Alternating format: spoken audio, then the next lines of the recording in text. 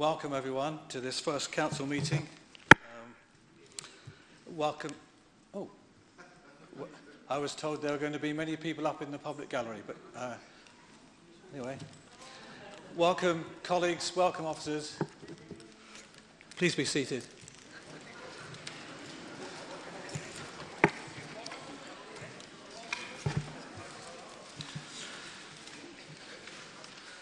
So welcome to the first meeting of the City Council for the new municipal year. Moving on to the business of the agenda this evening, can we go on to item number 1, which is apologies for absence? Lord Mayor, we've had apologies from Councillors Beecham, Hindmarsh, Higgins, Lowson, George Patterson, Sharon Patterson and Wright.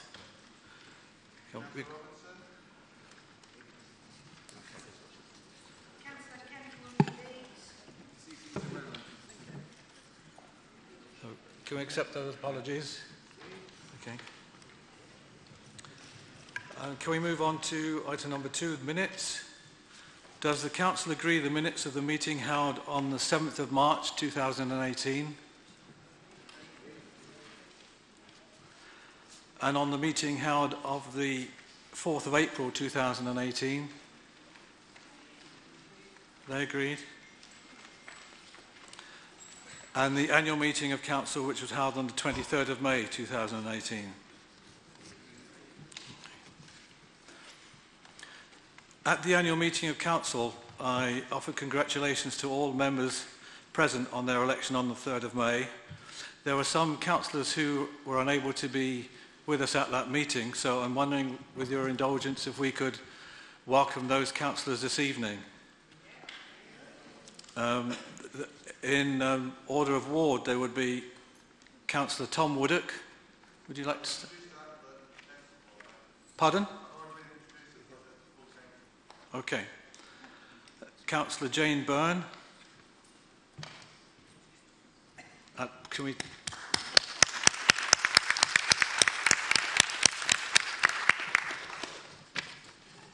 Councillor Jerry Keating.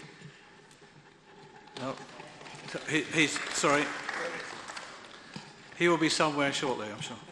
And Councillor Wendy Young.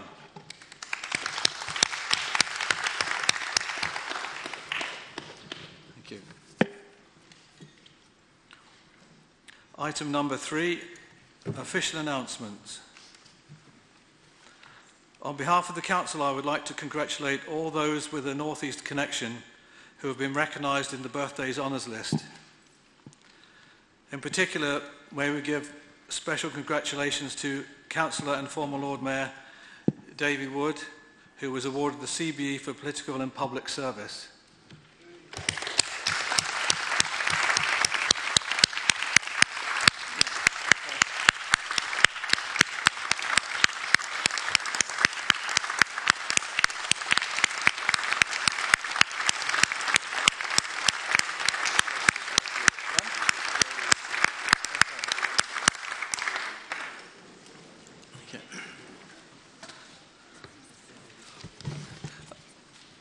Oh, sorry.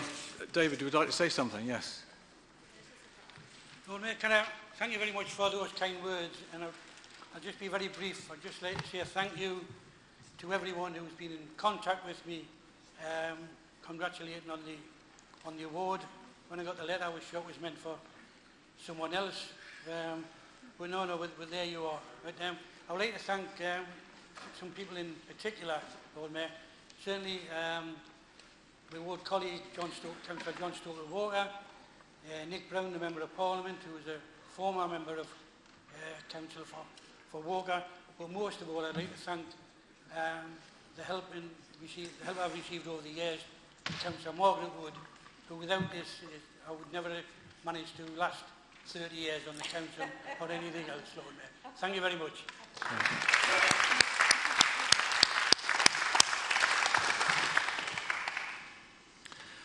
On behalf of the Council, can I welcome you all who have just come into the public gallery. We've just going on to item number 3 now on the agenda, if you have them with you. Official announcements. further. On behalf of the Council, I would like to offer condolences to the family and friends of Alderman David Brooke, who passed away recently. Former Liberal Democrat Councillor Brooke served as a ward member in Castle Ward and Parklands Ward in between the years 1982 to 2008. We have also been informed, sadly, of the death of former Labour councillor Eric Wade, who served as a member in Castle Ward in the 1970s. Again, on behalf of the Council, I would like to offer condolences to his family and friends. And I ask the Council please to stand for a minute's silence as a mark of respect.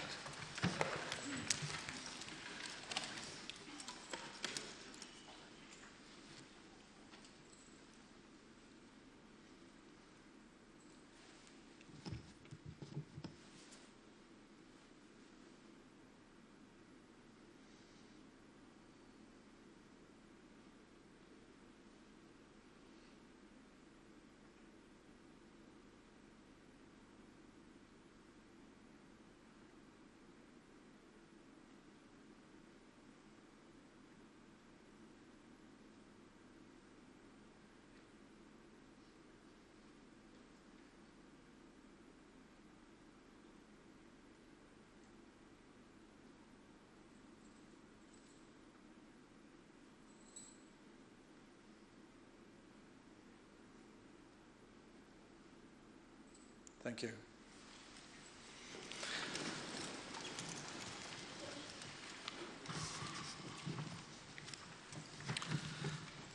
Item number 4, correspondence. Formal correspondence has been received from the Department for the Environment, Food and Rural Affairs, the Ministry for Housing, Communities and Local Government, the Department for Transport and the Home Office. Does the Council agree to receive the correspondence? Thank you. Okay. Petitions. Item number 5. We have received 2 petitions. First, can I call upon Councillor Jackie Robertson to present a petition regarding provision of a bus service through Meadow Rise? Thank you, Lord Mayor. We, the undersigned, petition Newcastle City Council to provide a bus service through Meadow Rise as there is now a large number of residents who are senior citizens, and a large number of residents who are lesser abled. The X87 and X88 run frequently, and to reroute them through Meadow Rise would be the ideal solution. We have 299 signatures. Thank you. Can I ask Councillor Ainsley, Cabinet Member, to respond, please? And many thanks, Councillor Robinson, for presenting this petition to Council. And while I can understand and appreciate the views expressed by the residents of Meadow Rise, it's important that everyone understands that we have no control over the routes that the X87 or X88 take. These are commercially operated services, and as such, Stagecoach North East determine the routes, fares and frequency. I will take this matter up directly with the Managing Director of Stagecoach North East, who recently wrote to all councillors and with whom I'm meeting in the near future. When writing to you all, he made it clear how much funding is being lost by providing additional services and to keep to existing timetables, let alone introducing new routes or diversions. He also made it clear that if we are to continue making changes to prioritise bus measures, that the funding currently being used to provide extra services on some routes could be directed to make improvements elsewhere. Through the work I'm overseeing in relation to air quality, which is one of the most significant public health issues we face in this country, we need to continue to work in partnership with bus operators to see improvements to routes, the quality of their fleet, and how we ensure more people choose to use active and sustainable modes of transport. It's worth noting that when a similar issue was raised in Fenham about changes being made to the route of the number 32, that other services were redirected at Stagecoach's next review to ensure people could access local facilities, which again demonstrates the importance of us, representing the needs of local communities and also working in partnership with transport providers. As I've said, I will raise the potential rerouting of the X87 and the X88 with Stagecoach, and I'll get back to you in the near future. Thank you. Thank you, Councillor Ainsley. Does the Council agree to receive the petition? Okay, thank you. Can I call on Councillor Stone to present a petition regarding parking problems on Hayden Grange, please? Thank you, Lord Mayor. The petition is from about 150 residents of the Hayden Grange estate, and I'll summarise the message. Residents of Hayden Grange wish to register concern and frustration at the ongoing and worsening problem of university parking on our estate, which has spread to many streets and is a cause of inconvenience and even confrontation. We are frustrated that parking facilities are available on campus and the nearby Coach Lane car park, but our estate is being used as a means of avoiding paid parking or paying for a campus permit.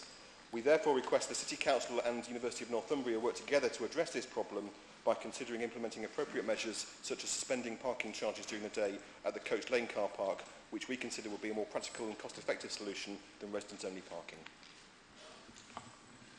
Can I now ask Councillor Ainsley to respond, please? Many thanks to Councillor Stone for presenting this petition on behalf of the residents of Hayden Grange. We've been asked to look at parking issues on this estate a number of times in the past, and parking has been evident at the entrance to the estate where it does not impact directly on the front residential properties, and some parking has been observed which does have an effect on residential properties closest to the entrance to the estate. Council has done some parking assessments in the past which have not shown a level of commuter parking sufficiently high to meet the Council's established criteria to justify the implementation of a permit parking scheme. But given the petition, we will arrange to undertake a further survey of parking to determine see whether the impact's worsened and if the criteria may now be met. We'll undertake to do this in the autumn, at the start of the new academic year when the students have all returned, as this is when parking issues are more likely to be most evident and give us the best opportunity to determine whether parking restrictions are necessary. I would note that we wouldn't be in support of the removal of charges in the car park opposite Hayden Grange, as it could impact on the availability of parking for service users at the nearby sports fields, which was the reason for the car park in the first place. So I will get back to you, Councillor Stone. Thank you. Thank you, Councillor Ainsley. Does Council agree to receive the petition?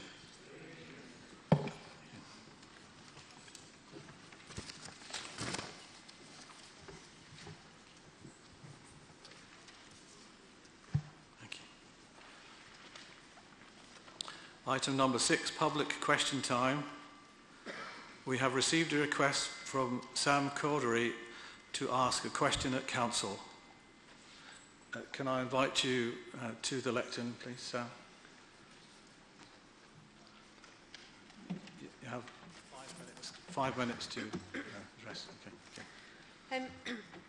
So the Migration Asylum Justice Forum, for whom I'm speaking today, applauds the policy and the action against forced bedroom sharing for asylum seekers that Newcastle City Council took in 2017, and we're sure that the Council shares our frustration and disappointment that the First Tier Property Tribunal upheld Joe Mast's appeal against the overcrowding notices served by the Environmental Health Department.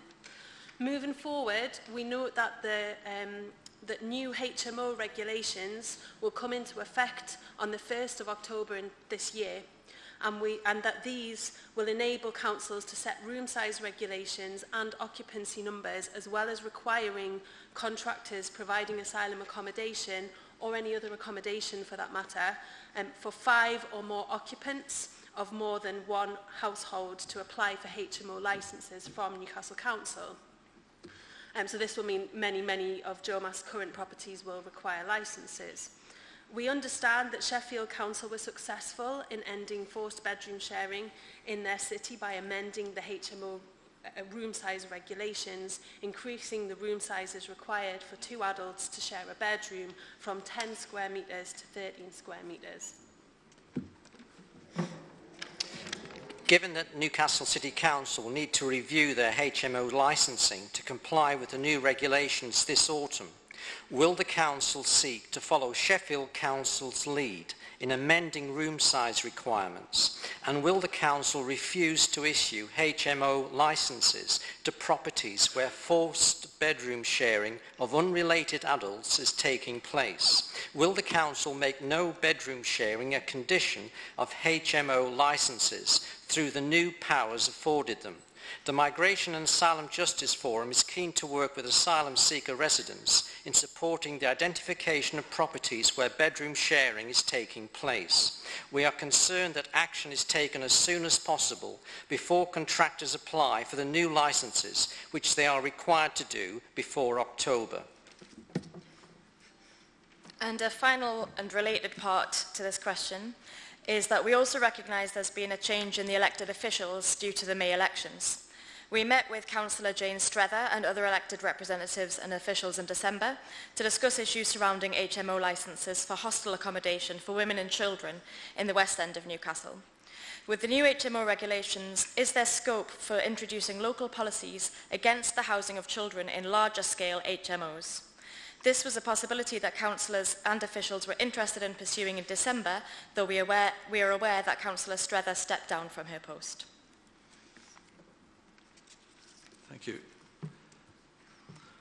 Could I ask for a response from Councillor McCarthy, Cabinet Member, please? Thank you very much, Lord Mayor, and thank you to Sam and team for bringing what we think across the whole of City Council is a really important issue in our city. As you have said, Newcastle City Council have been really proactive in trying to do all we can to stop forced bedroom sharing.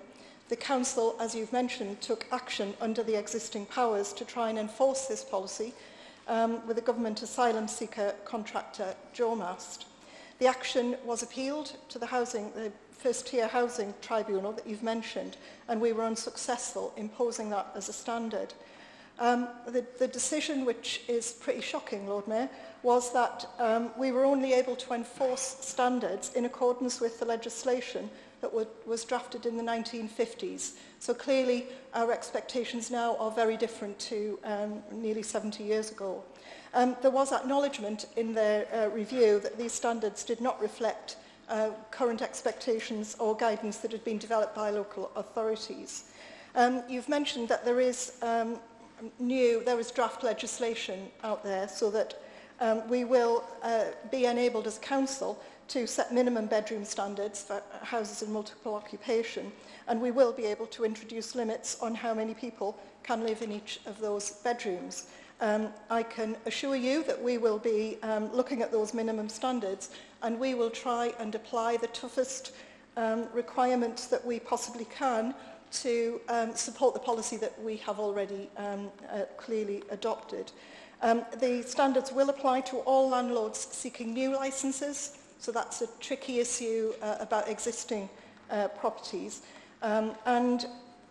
Anyone with existing properties would be given 18 months, so potentially there would be a shift from where we currently are over a period of time. But I understand that the new standards mean that landlords might face a fine of up to £30,000 if they don't comply with rules that we will then enforce. So I can assure you all that we will adopt the new standards. What we need to do, though, is test what we are trying to do and seek legal guidance so that we are assured. I think we made the right decision in taking Jomast, challenging them through the tribunal process. But of course that's a cost to the council. We don't really want to be getting into that again. So we've got to ensure that we test what we're trying to do legally before that is agreed. And I will assure you that we are trying to do that. We do know that we've got to tackle anyone who seeks to exploit tenants who live in our city by letting overcrowded properties and not with inappropriate facilities really to meet their needs. And I'm assuming that's the visit that you talked about when you went with Jane to look at a particular HMO in the West End.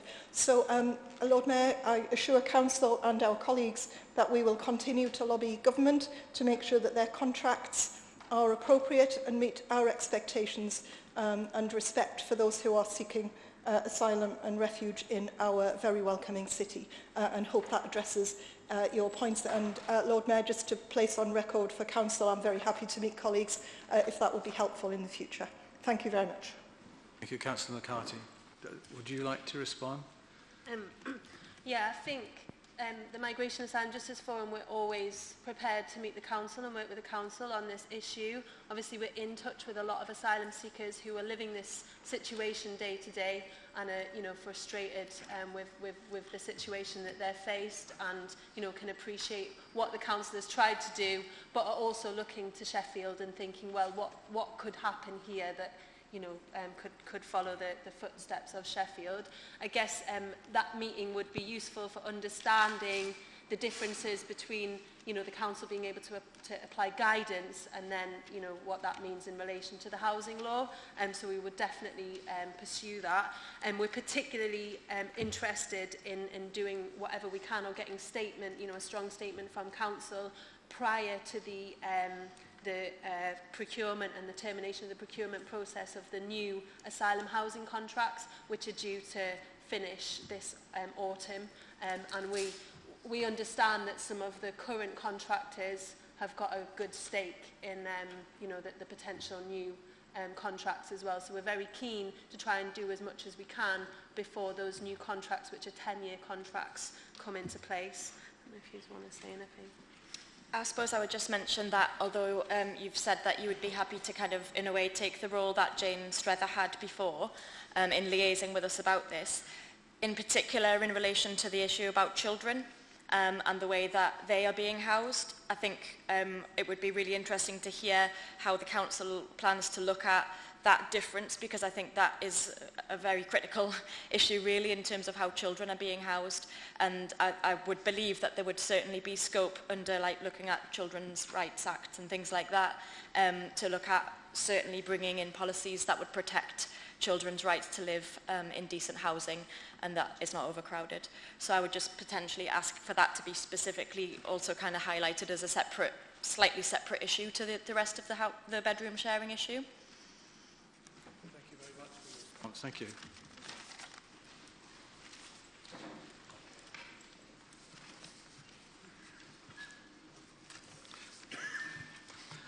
Item number 7, the 2017 Education and Skills Annual Report. Can I call on Councillor Casey to introduce the report, please? Thank you, Chair. This report is a snapshot in time, and colleagues will be aware that time has not stood still since this report was published in May. That said, I would like to highlight the continued strong performance of our nursery, primary and special schools, while commending the work of staff and schools, along with families, to address ongoing concerns around attainment at secondary level.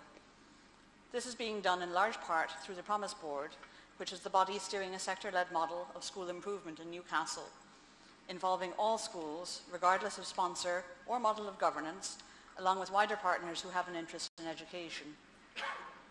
Priorities for the current year in education include work to further the SEND inclusion agenda in Newcastle, following on from the anticipated findings of the High Needs Review, and ongoing discussions with schools, children and families.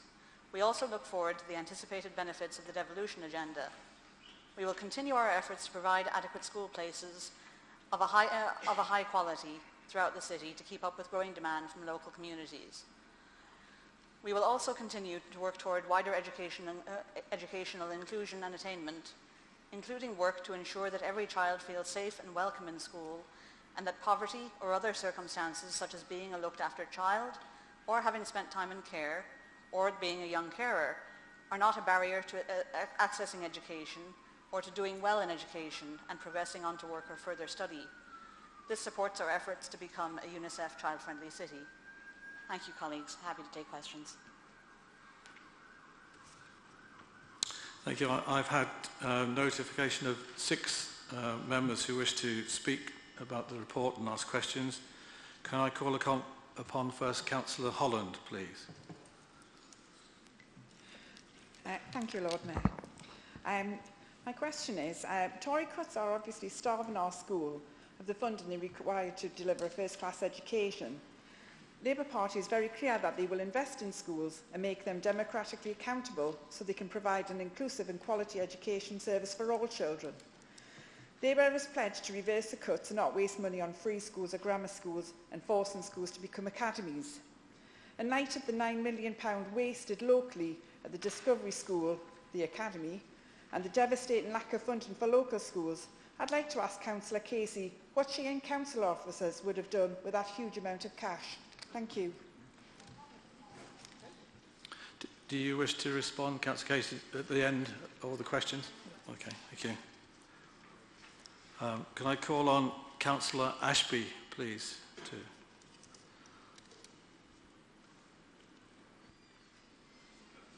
Thank you, Lord Mayor. I particularly would like to thank Councillor Casey for the report, for all the officers who were involved in preparing it, and in particular because I want to talk about education and skills post-16, which is on pages 18 and 19 of the report, or 65 and 66 of the agenda. Those businesses and organisations offering or getting involved with apprenticeships and work experience. Within the report, it says that the apprenticeships have been offered to council staff, and I would be interested to know how many that we, as a council, were able to provide as opposed to those provided externally. I realise you might not have access to all this information immediately, and you're obviously happy for you to write to me separately. I'm a very rather small brain, and I don't actually understand what the achievement rate means, although I do notice that we're better than the national average on that, which I hope is a good thing. But when thinking about the apprenticeships, the one thing that did slightly worry me was that Newcastle's success rate for completion of apprenticeships at 62.5% is lower than the national average, and I wonder if we have any reason as to why that should be. I also note that the proportion of 19-year-olds in Newcastle who achieved levels 2 or 3 qualifications in 2016 were below the national average and required improvement. And I wondered if you can now or later tell us about the policies and programmes that we will be implementing to improve those rates. And I was particularly concerned that to see the levels of 19-year-olds with special education needs and disabilities who achieved a level 3 qualification, which is slightly more than half the national average. And I wondered if there is yet any clarity about the impact of devolving the adult education budget to the North of Tyne Combined Authority. Thank you, Councillor Ashby. Can I call on Councillor Postlethwaite now, please? Thank you, Lord Mayor. I'd like to thank Councillor Casey for the report and ask her if she would provide some more detail on the SEND inclusion agenda, please. I'd like to know how we're ensuring that every child in the city is getting the best education and how they're getting the right support for them. Thanks. Thank you. Councillor Avery. So I was fortunate enough to go to 2 very good schools, one which was a very good school at the time. In the city I went to West Cheshunt Primary School in Heaton Manor, and West Cheshunt in particular has had a long history of taking children from a large variety of backgrounds, particularly refugee children, and particularly refugee children whose parents work at university, and has had special commendation for working with ESL children, that is, children who speak English as a second language. So I was wondering if there's anything else that Councillor Casey would like to pull out about excellence or areas of improvement that we might need in terms of how refugee children, children from different backgrounds, immigrant children, and children from all the diverse communities in Newcastle are doing well. Certainly it's been my impression that we've done relatively well in comparison to other cities and have, for example, lower rates of segregation. But if she has any further comments, that's what we'd be interested to hear. Thank you. Councillor Cott. Thank you very much, Lord Mayor, and thank you very much, Councillor Casey, for your report. Since these reports have been coming in this format, I've found them very accessible, and I wish you a successful municipal year as portfolio holder for the benefit of children and young people in the city. I have a number of questions I would like to ask. I gather, the first question, and I gather there's perhaps some change in senior officer support in your portfolio area, and given that this is an area of great need, I'm just wondering whether you can say anything about new arrangements that are being put in place. So that's one question. Another question, I'm pleased that there are a number of improvements in key areas, but I admire your aspiration to narrow inequalities and to deal with the narrowing a gap agenda, but we still see some big inequalities and growing inequalities in areas such as SEND, post-16 looked after children in terms of NEETs, school attendance, various measures against our statistical neighbours. What are you going to be doing to try and address some of those things in the next year? Also, I should mention GCSEs as well, where I think there's a major issue. Another issue I wanted to raise was in relation to school places. It leads on actually from Councillor Holland's question. What contingencies are put in place by the City Council to deal with schools that close in unexpectedly, contingencies in terms of school place planning? What contingencies do you put in place? Another question. You mentioned in your report about building relationships or opportunities for relationships with the North of Tyne. Obviously, we're going to have some new governance arrangements around that. What might that look like? Maybe it's too early to say, but maybe you could give some indication. The other issue, given that we do live in a very mixed education environment, different schools, different statuses, different governance arrangements, how are you going to manage that complex web of relationships in the next few years? Is the council working with the private sector or only state schools? Thank you. And finally, Councillor John Paul Stevenson.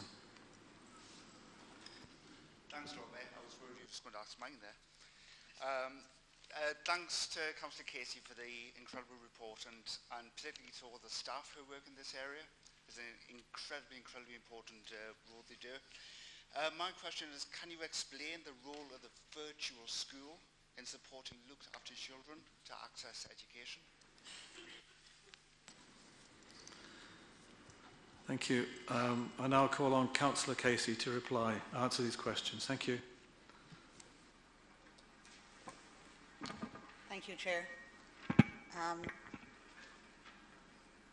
So, I suppose in reverse order, the virtual school is a statutory body which monitors the education of all looked after children, whether they're being educated in Newcastle or whether they're being educated in another authority. So as you can imagine, that's quite challenging at times. We place most of our looked after children locally, but some of them are very far away, and the team do a fantastic job, which has been recognised by Ofsted and elsewhere, and making sure that those children get the best educational outcomes possible, which is not always easy, as has been highlighted in recent reports, including one published today, which was more about children who had been in the care system, but it's the same kind of issue. And yeah, making a plan for each child individually and trying to keep that child in school and advocating for that child if there's a risk of exclusion. And it's just a really good team, and yeah, we're very lucky to have a good virtual school. Thanks to my colleague Councillor Cott for his kind remarks. In terms of, obviously, you'll all be aware at this stage that Dean Jackson has left to go back to Northumberland. In a way, that's not necessarily a bad thing if that means that he's still involved in the North of Tyne devolution agenda. We do anticipate recruiting into that post, but in the meantime, we have a fantastic team that Dean helped build. That team is continuing to grow. So I'm not I'm not overly concerned about what might happen while we don't have somebody in that role, but in the long term, yes, of course, we want a head of education. In terms of narrowing the gap, yeah, all of the things you've mentioned are very valid concerns. They're not just concerns for Newcastle, they're concerns nationally, but that doesn't mean that the fact that we don't have great figures on them doesn't matter. Some of that will hopefully be resolved through the North of Tyne agenda, because there are issues for our neighbouring authorities as well, and I'm conscious that I'm running out of time, but a lot of it can be traced back to early primary school or even earlier than that, and it's about getting that support in there as early as possible. School places, each school in existence is supposed to have a certain number of places in reserve. That's a national school planning thing. So in that sense, that's our contingency. But unfortunately, since we can't open schools ourselves, as I'll get onto in my motion, we can't really, there's a limit to what we can do to plan. Complex web of relationships among different sponsors, you're absolutely right. That's what the Promise Board is there to do. So the Promise Board is open to all schools, regardless of who their sponsor is or how they got set up. In terms of supporting children from different backgrounds, many of our schools do a fantastic job of that. I'd highlight Excelsior, who have done a fantastic job of reaching out to particularly the Roma and traveller communities. Am I out of time? Councillors have asked, are you happy for I'm happy to email people. To email them? And in fact, yeah. I'll email everybody, since everybody was probably interested in the answers. Is that okay? Okay, thank you very much indeed, Councillor Casey. Thank you.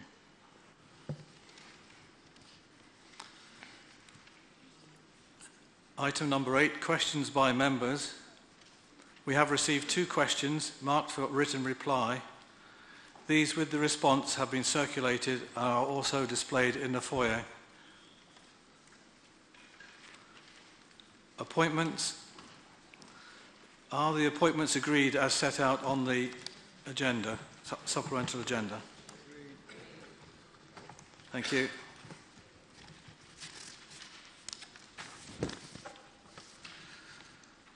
We move on to item number 10, notice of motion. The National Health Service 70th anniversary notice of motion. I call upon Councillor Kilgore to move the motion, seconded by Councillor McCarthy. Thank you, Lord Mayor. As I'm sure colleagues are aware, the NHS was launched in July 1948 by the then Health Secretary Nyron Bevan at Park Hospital in Manchester, now known as Trafford General Hospital. For the first time, hospitals, doctors, nurses, pharmacists, opticians and dentists were brought together under one umbrella to provide services which were free at the point of delivery, built on the principle that healthcare should be available to all on the basis of need and not ability to pay. The NHS has delivered huge medical advances and improvements to the nation's health. It has almost eradicated diseases such as polio and diphtheria, pioneered new treatments previously unthought of, such as organ transplants, and continues to innovate and evolve, making use of modern research and technology, not least the hospitals in our own region. I'm sure every one of us in the chamber tonight has a tale to tell about life-changing, if not life-saving, treatment that we or a loved one has benefited from. It is appalling then to see deliberate underfunding of services, unacceptable increases in waiting times, staff shortages, a series of winter crises, and the stealthy privatisation and contracting out of the NHS under the current government. The Prime Minister, presumably anticipating public scrutiny on such a significant birthday, has promised the NHS in England an additional £20 billion a year by 2023, an average annual rise of 3.4%. Of course, this is significantly less than the 6% annual growth rate the NHS saw under Labour governments between 1997 and 2010, and less than the 4% a year increase NHS England Chief Executive Simon Stevens was reportedly asking for. £20 billion is, of course, still a significant sum of money, and any increase in NHS funding is to be welcomed. but this is simply the bare minimum needed to keep services going in the face of 8 years of unprecedented underfunding and a year-on-year increase in demand and cost pressures. Of course, this year also marks the 70th anniversary of social care. As we know, adult social care nationally faces a huge funding gap in excess of £2 billion by 2020. So for the government to continue to impose cuts on local government is a false economy borne out by the sharp rise in emergency readmissions for potentially preventable conditions across England. A fact which you'd think would lead to reinvestment in community-led, cost-effective prevention services delivered by local councils rather than punitive government cuts and stopgap temporary funding. Adult social care is essential to reducing pressures on the NHS and needs to be put on an equal footing to the health service. But since the long-awaited Green Paper has been postponed yet again, I'm not holding my breath that it will receive a similar birthday present. Newcastle Council is keen to continue to work with our NHS partners locally, but we need urgent funding to invest in effective prevention work to reduce the need for people to be admitted to hospital in the first place. And let's not forget that cuts to public health grants to councils have also been cut by £60 million nationally between 2015-16 and 2019-20, further reducing our ability to fund prevention programmes such as smoking cessation programmes. It's essential then that this Conservative government addresses the chronic underfunding of both the NHS and adult social care systems as a matter of urgency. Lord Mayor, the founding of the NHS remains one of the Labour Party's proudest achievements. I'm sure colleagues across the chamber will join me in thanking NHS staff for all that they do, often in very difficult circumstances, and in wishing the NHS a very happy birthday.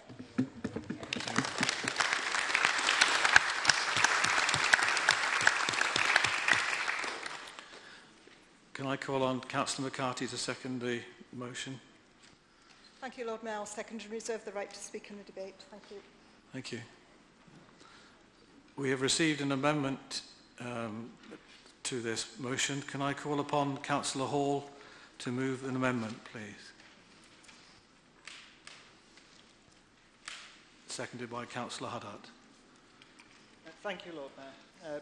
The motion proposed by Councillor Kilgour is a welcome and timely reminder of the incredible work of the NHS and its legacy in this region and across the country. It also provides a sharp focus for us on the current financial constraints placed on this institution by the Conservative government at a time when pressure on the healthcare system is constantly increasing, and we are supportive of the motion. The amendment we propose does not seek to dilute or alter the core message of this motion, but to enrich it with a positive vision of what we can do now as a council and what we should aspire to in the future in support of our NHS on its 70th birthday. Firstly, what we can do now. Lord Mayor, between now and the end of September alone, there are at least 16 different national NHS campaigns ranging from Blood Cancer Awareness Month to Genes for Genes Day. The Council can take an active part in promoting or participating in any of these campaigns and may well be involved in some already. The amendment seeks to affirm or reaffirm our commitment to support these campaigns wherever we are able as our way of actively celebrating the 70th anniversary. The amendment draws attention in particular to Health Information Week, as of all the campaigns in the near future, this is a campaign that is specifically directed towards local councils. It also occurs at the same time as the anniversary, being the week of the 2nd to the 8th of July. Health Information Week is a national campaign originating in the West Midlands that seeks to promote and increase the provision of healthcare information, such as information on living with cancer, healthy diet, sexually transmitted infections. The campaign encourages local information providers, such as public libraries and information centres, to work with the NHS to produce literature and create displays to increase public awareness of the availability of healthcare information in these spaces. It is intrinsically linked to the work of the Council in providing access to a broad range of information at our libraries and information centres, and is something that we feel we must support. Secondly, to what we should aspire to.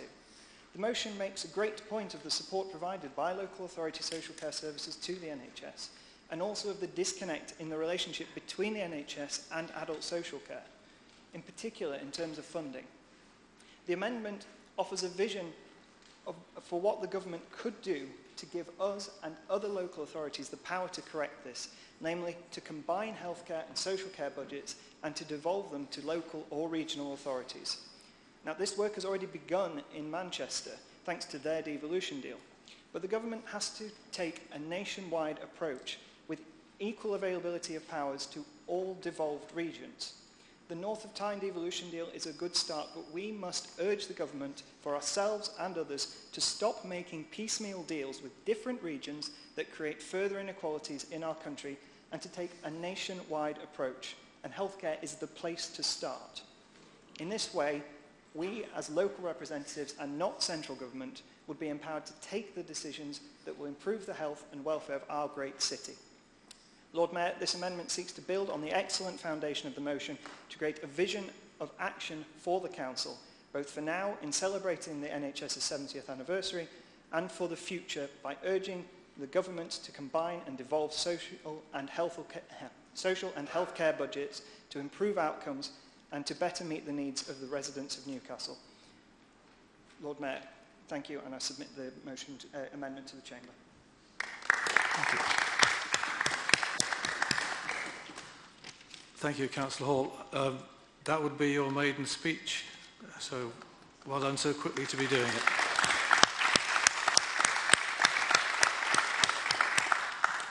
Can I call on Councillor Hudder to second the amendment? I'd like to second it and reserve the right to speak later. Thank you. Thank you.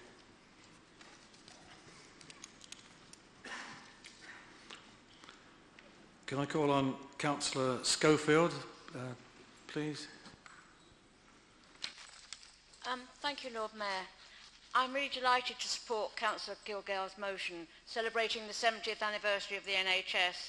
This has made healthcare free and universal for everybody. Let's not forget too, it is the 70th anniversary of the Universal Declaration of Human Rights, which enshrined the right to healthcare, housing and welfare on which the NHS is based. As Councillor Kilgall has said, it's sad that, and has made clear, it's very sad that it's necessary now to raise deep concerns about the future fragility of the NHS. Under this Tory government, the provision of health and social care is suffering both a profound funding and organisational challenge. Social care is essential to the integrated healthcare system, but as the Tory government funding to local authorities has been progressively reduced, they've had to narrow the criteria under which people can receive social care. In consequence, for example, since 2005, there's been a 20% fall in the numbers of elderly people receiving community home-based care, 4% fall in residential care, and a 6% fall in nursing home care. Let's be clear, the government's pressure to change the criteria for eligibility to social care provision hasn't reduced the need for care, it simply conceals it. And it puts local authorities in the very difficult position of having to ration who gets what and how. At the same time, as a recent report shows, the region faces profound difficulties of recruiting and retaining specialised and general staff needed to provide health and social care. Now, exactly the same approach is to be employed in the provision of health care with the introduction of US-style accountable care organisations. They have decision-making powers on who is eligible for health care and what sort of care. The language around accountable care organisation has changed, and we now talk of integrated care systems and services. But as far as the Tories are concerned, and we must challenge them, these systems will have the same job to do, just cut admissions to hospitals in the region. Emergency admissions are to be cut by 15%, elective or planned admissions will be cut by 10%. How are these cuts to be achieved? Again, by changing the criteria by which people will be admitted to hospital. As in social care, this will not reduce the demands according to which people's needs, it will merely conceal it. In order to stem this downward spiral in the provision of healthcare, we need to support the NHS Reinstatement Bill, which seeks to reverse 25 years of marketisation in the NHS by abolishing the purchaser-provider split, ending contracting and re-establishing public bodies and making services accountable to local communities. What a wonderful birthday present for the NHS that would be.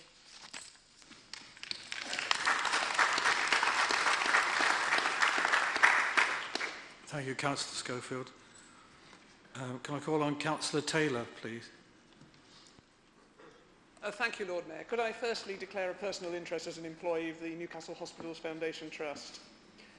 Colleagues, I've worked in the NHS for almost all my working life, and I'm hugely proud of what the NHS achieves. As a doctor, I can't overstate how important it is to me to be able to offer my patients the best treatments available without having to ask how much they can afford to pay.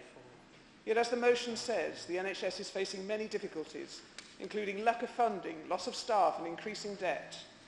The impact of Jeremy Hunt's attack on junior doctors has been devastating, with over 50% of doctors not taking up a training post when they complete their basic training. Many are going to New Zealand or Australia. Others are giving up medicine altogether. Of course, many will come back to train as a GP or a consultant at a later time, but when I think of the enthusiasm and excitement of medical students when they apply to study medicine, it is just so sad that much of this is lost once they qualify. And the loss of the bursaries for student nurses has been just as damaging. As I may not get the chance to speak about this later, I also want to talk about the effect of leaving the EU. One of the most important groups of EU migrants are those working in the NHS. Doctors, nurses, midwives, radiographers and many other paramedical staff. It's no exaggeration to say the NHS would be lost without them. Just within my own department at Freeman Hospital, there are doctors from Germany, Italy, Romania, Bulgaria, Austria and Poland, a Greek nurse, an Italian housekeeper on one of our wards, and a Romanian physicist. But 10,000 EU health workers left the NHS in the 12 months after the Brexit vote, an increase on 22% on the previous year and 42% on the year before that.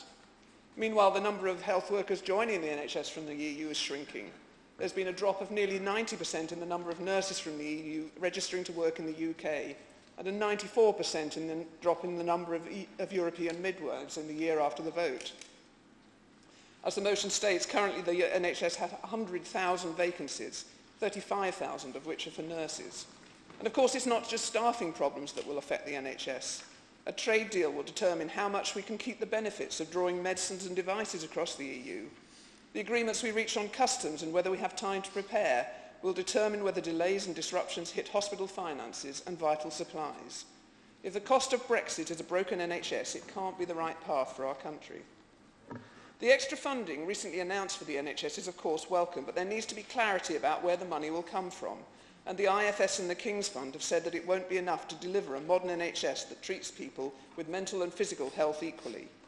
Theresa May has called for a more effective NHS, but this will be impossible to achieve when none of the new funding is going towards social care, public health or prevention. This is not the long-term plan that the NHS and social care need. To achieve this, the government must accept the need to work with others to find a solution which offers sustainable funding. The Liberal Democrats are the only party putting forward an immediate 1p increase in income tax, which would raise an additional £6 billion a year for the NHS and social care, and many people throughout the UK support that policy. And the situation for adult social care is dire and unsustainable. The government must come forward as soon as possible with a solution to the funding crisis and ideas for how health and social care can be effectively and properly integrated to provide a seamless service for residents who need care. This can't be fudged any longer. Lord Mayor, I urge colleagues to support the amendment and the motion.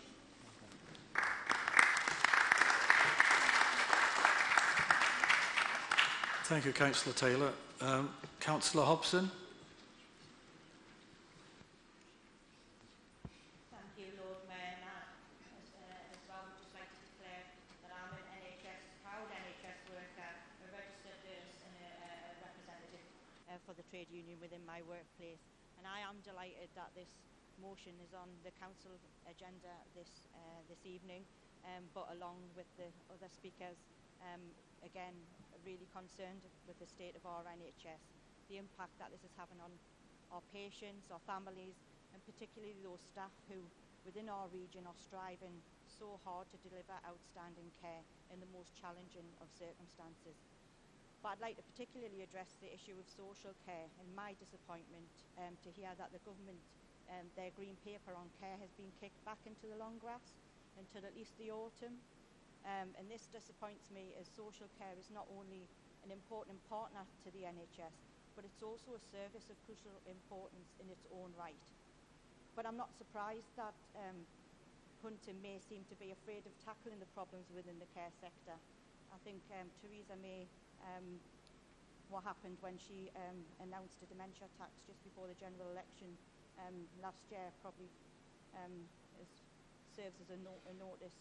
But her announcement of some kind of Brexit money tree this month as well, it doesn't fool us, those who work in the NHS or those who depend on the NHS. But the situation in social care is critical, and we're seeing that this is leaving many elderly and vulnerable people unable to access the care that they need, and on top of this, leaving far too many employees within the care sector susceptible to abuse and exploitation, where non-payment of the minimum wage remains depressingly widespread across the country. And Andrew Lansley tried to rid the Secretary of State for Health the responsibility for health, and Hunt cannot be allowed to rid himself of the responsibility he has towards health and social care. After all, the situation that we find ourselves in is one of political choice. I'm pleased that 35 councils have signed up to Unison's Ethical Care Charter, and that many more like ours are in conversations on how we could take that charter forward. But it's no coincidence that the overwhelming majority of these councils are Labour councils. And Unison also have a residential care charter which sets out minimum standards and employment conditions required to deliver decent care.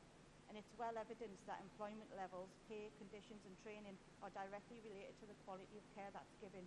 And yes, I'm sure that we all agree health and social care needs to be adequately funded, but that funding needs to find its way to providing actual care and not into companies such as Carillion and Southern Cross. This is a sector that employs some 1.5 million people and contributes approximately 46 billion to the economy. But to many, the decision made by the government to delay the Green Paper has been seen as a lack of commitment to invest, support and strengthen the social care sector and address the needs of vulnerable adults, carers, families within our communities. So as we celebrate the 70th birthday of the NHS and coincidentally my 20 years service to the NHS too, I'm afraid the cake will taste a little bittersweet. Thank you.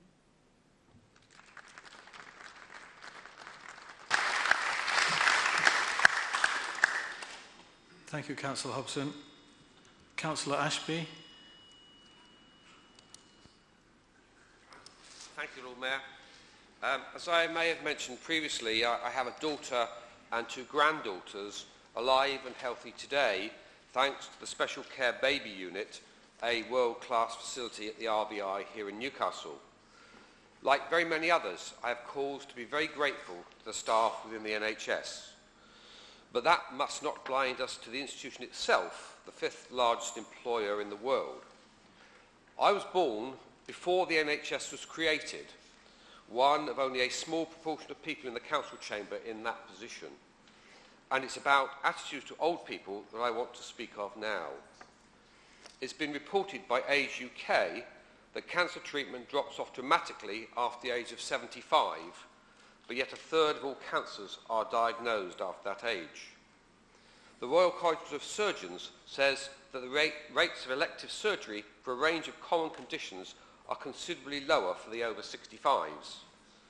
The Centre for Policy on Ageing says there's under-investigation and under-treatment of the elderly in cancer care, cardiology and strokes. And all of this in a context whose latest manifestation is the Gosport War Memorial Hospital, where over 11 years as many as 650 elderly patients were given high-strength opioids without clinical need, seemingly shortening many lives. 2 years ago, my brother and I watched over our mother dying over the course of a week. But when we weren't there, we had causes for concern about the way she was treated and how her wartime attitude of not wanting to be a bother was accepted at face value to her detriment. There is something seriously wrong about the way many of our most vulnerable citizens end their days. The patient management system in Newcastle is, I'm told by experts, among the best there is. But this motion is not just talking about Newcastle. So while I support the amendment and the spirit of the motion, we must not deceive ourselves and the public by continually eulogising the institution of the NHS and calling for ever more funds without checking results and outcomes. After 70 years, it needs to look at itself and ask, can we do better, especially for older people? And it must. As Psalm 71 says, do not cast me off in the time of old age. Forsake me not when my strength is spent.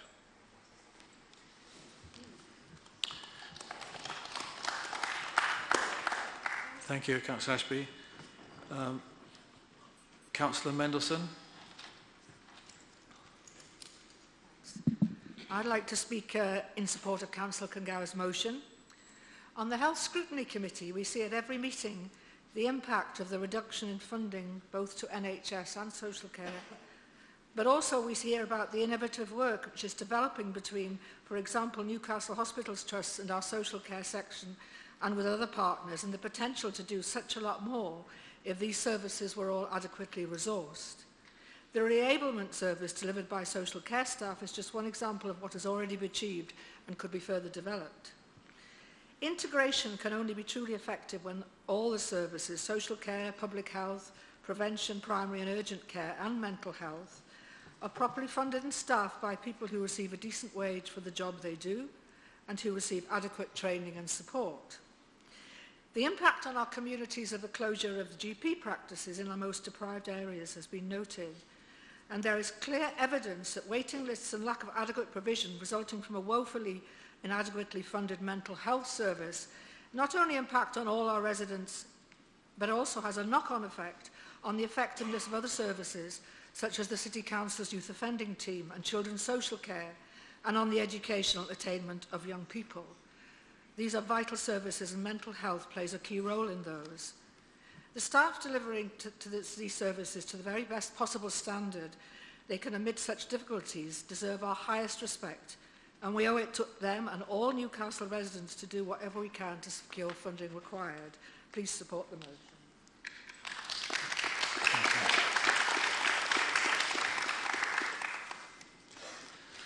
Councillor Huddard, you reserve the right to speak on the amendment.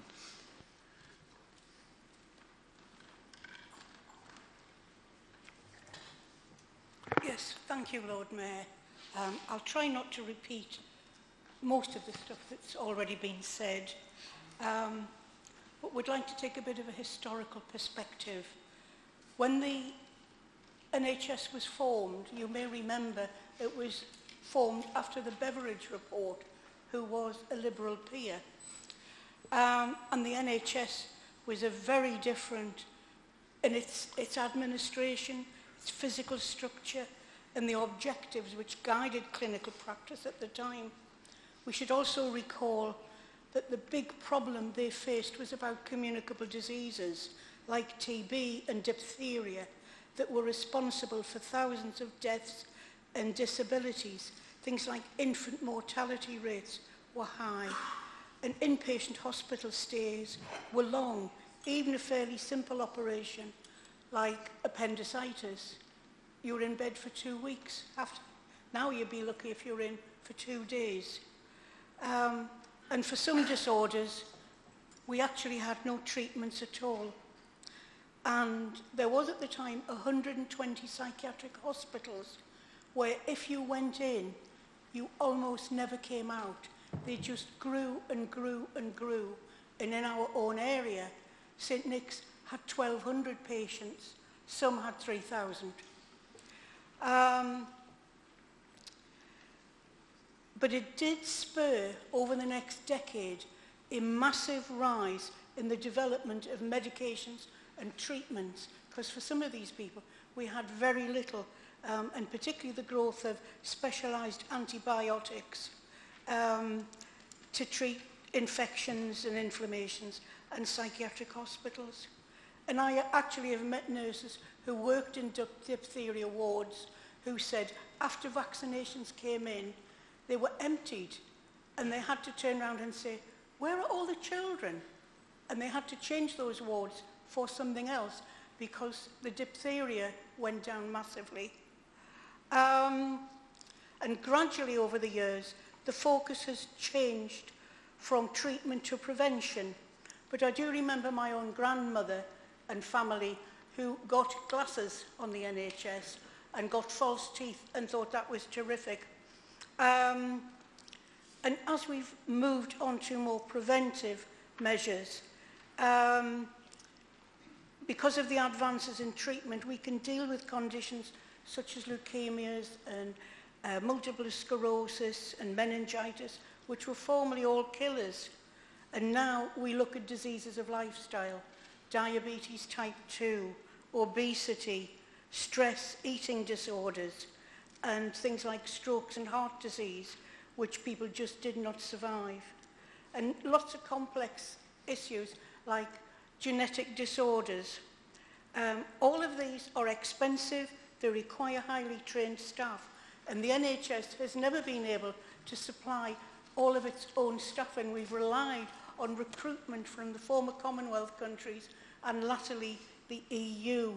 And social care, as has been mentioned already, now takes something like 38 to 40% of all council budgets. And if we believe Theresa May that they're going to invest £20 million into the NHS, if that happens, it will be very welcome. But it still doesn't address the shortfall for the increasing numbers of people requiring social care. I do hope that members will welcome this amendment as it adds a valuable focus by looking at prevention and education. So I'd ask you to please address this friendly amendment and support it. Thank you.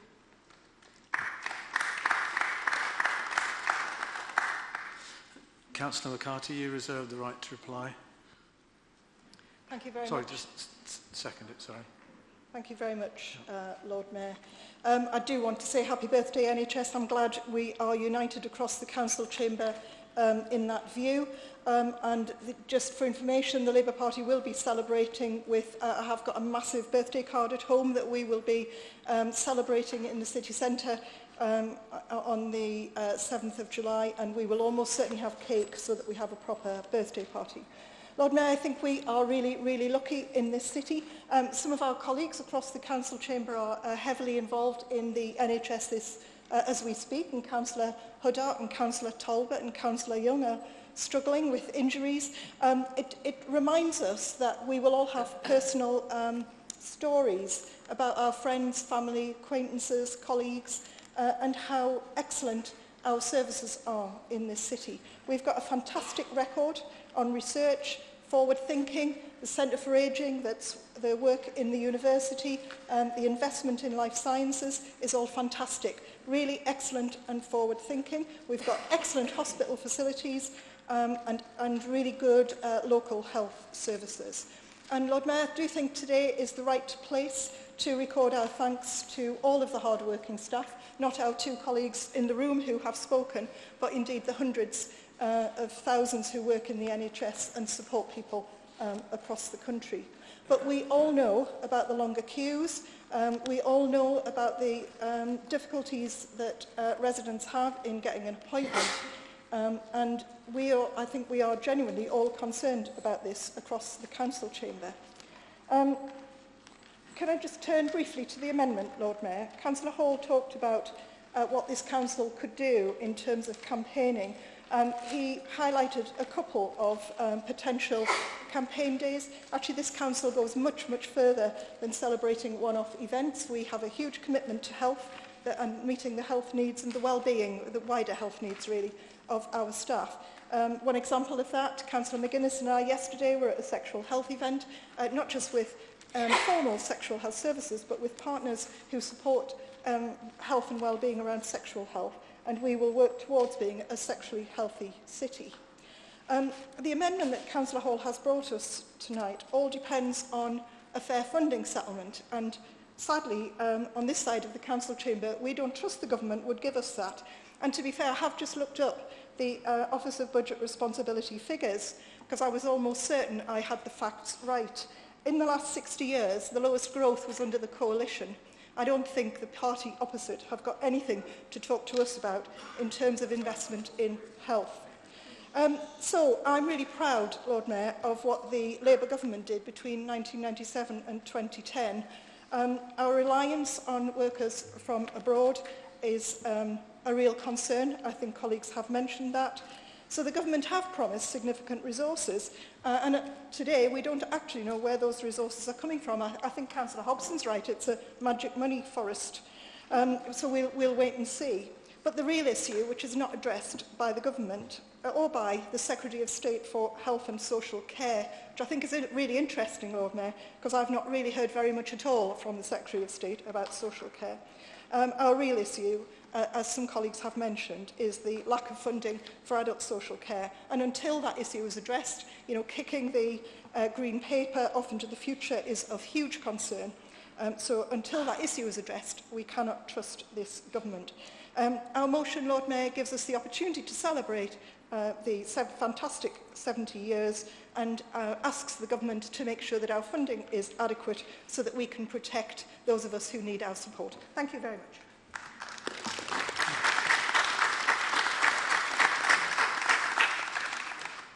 Councillor Kilgour, you have the right to reply. Thank you, Lord Mayor, and thank you to colleagues across the chamber who've spoken so eloquently tonight. Councillor Taylor made some extremely relevant points about vacant posts, staff retention and the potentially detrimental effect of Brexit across the NHS, and I would add social care to that. Councillor Hobson's right to highlight the lack of a coherent funding strategy across health and social care, as well as the need for good paying conditions for workers across the health service and social care, and is right to highlight the need for additional funding to go back into actual care provision and health provision. And can I congratulate Councillor Hobson on her 20 years service. Councillor Mendelsohn rightly raised the importance of mental health services and the impact that good mental health services have across the health and care system.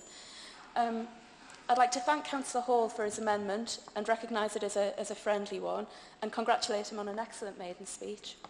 But I think that, as Councillor McCarthy said, we would need to better understand any funding amounts and distribution formula for place-based budgets before we could call on the government to move towards them, as well as understand any future tranches of devolution and where such budgets may fit. There's another anniversary we could perhaps mention tonight. It was actually 8 years ago, on the 22nd of June last week, that the coalition government announced its summer budget, cuts in corporation tax rates alongside massive cuts in public spending. I read a report earlier this week that suggested that the total cost of these and subsequent corporate giveaways will be around £110 billion by 2022. £110 billion at a time when the public sector and the NHS and adult social care in particular are facing a funding crisis. Austerity is a political choice and one I hope we can reverse at the ballot box in the very near future. Move the motion, Lord Mayor.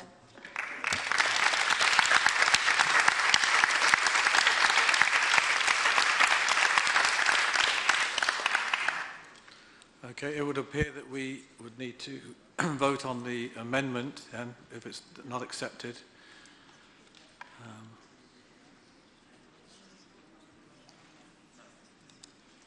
Can we sound the bell? Or not yet? No. Oh, okay. Oh, yes, okay.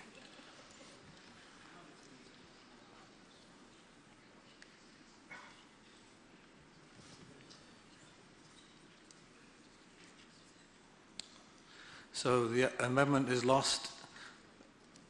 50 votes to 16, was it? Right. So now we'll go to the notice of motion. Okay, all agreed? Thank you.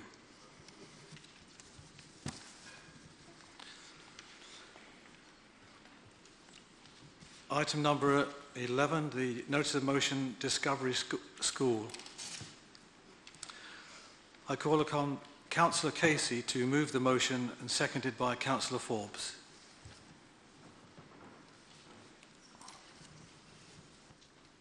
Thank you, Chair. The imminent closure of the Discovery School, following its deeply troubling Ofsted report, has presented Newcastle and neighbouring local authorities with a challenge.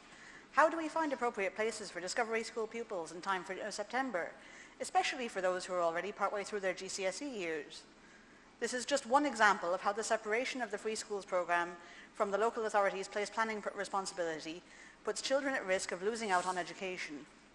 Given that the Free Schools programme is practically the only way to establish a new school, it is also very concerning that local authorities which identify a need for a new school have to wait until a wave of free schools is announced and then hope to be successful in bidding, rather than being able to plan on our own timescales. It is very frustrating that the government has continued to insist that the Free Schools programme is the only way to establish a new school, in spite of the very high costs associated with the programme at a time of cuts to local authority schools' budgets and increased pressures on schools. Children in local authority and former local authority schools continue in many cases to go to class in outdated, sometimes drafty and leaking classrooms, while the government invests millions in building new free schools, estimated to reach 10 billion by 2021 according to the Education Policy Institute, in contrast to the estimated 7 billion it would cost to bring every existing school up to satisfactory condition. In the programme to date, free schools have not always served their local communities, as evidenced by the fact that free schools established in areas of high deprivation have fewer children entitled to free school meals on average than their surrounding populations would suggest. While I welcome recent changes to the programme, which indicate a desire to work more closely with local authorities and communities and to reflect local need more consistently, I still believe that legislation is needed to put the involvement of local authorities in all schools in their area on a statutory footing, where it cannot be affected by the whim of those in central government. Education has seen far too many swings in policy over the last number of years, and there is sadly little sign that this instability is at an end. The report Free for All, published by the National Foundation for Educational Research last month, noted that very few free schools have been genuinely innovative or have had more parent involvement than other schools, which suggests that in many cases the same outcomes could have been achieved more cheaply by funding and enabling local authorities to establish local schools. I am proud of how our staff have stepped up to the challenge presented by the closure of Discovery School, as well as how local schools have offered places to many of the children who have been attending Discovery School, and additional places continue to be found. However, I believe that if the local authority had been empowered to act preemptively, we would have dealt with the underlying issues in a manner less disruptive to children's education. I therefore call on the government to restore power and sufficient funding to local authorities, which would be appropriate to our statutory role in school place planning. Unfortunately, I cannot support the amendment to this motion, as it focuses on how we deal with future abrupt school closures, rather than on how we avoid such an occasion ever occurring, which is the only way to guarantee educational continuity for children and to ensure that precious funds and time are not wasted in setting up schools to fail. It also ignores the need for the Council to be adequately funded in order to take an active role in school place planning. I call on Council to support the original motion. Thank you, Chair.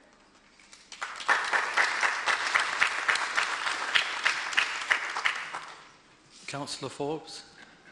I second the motion and reserve the right to speak. Thank you. I now call on Councillor Cott to move an amendment, seconded by Councillor Stone.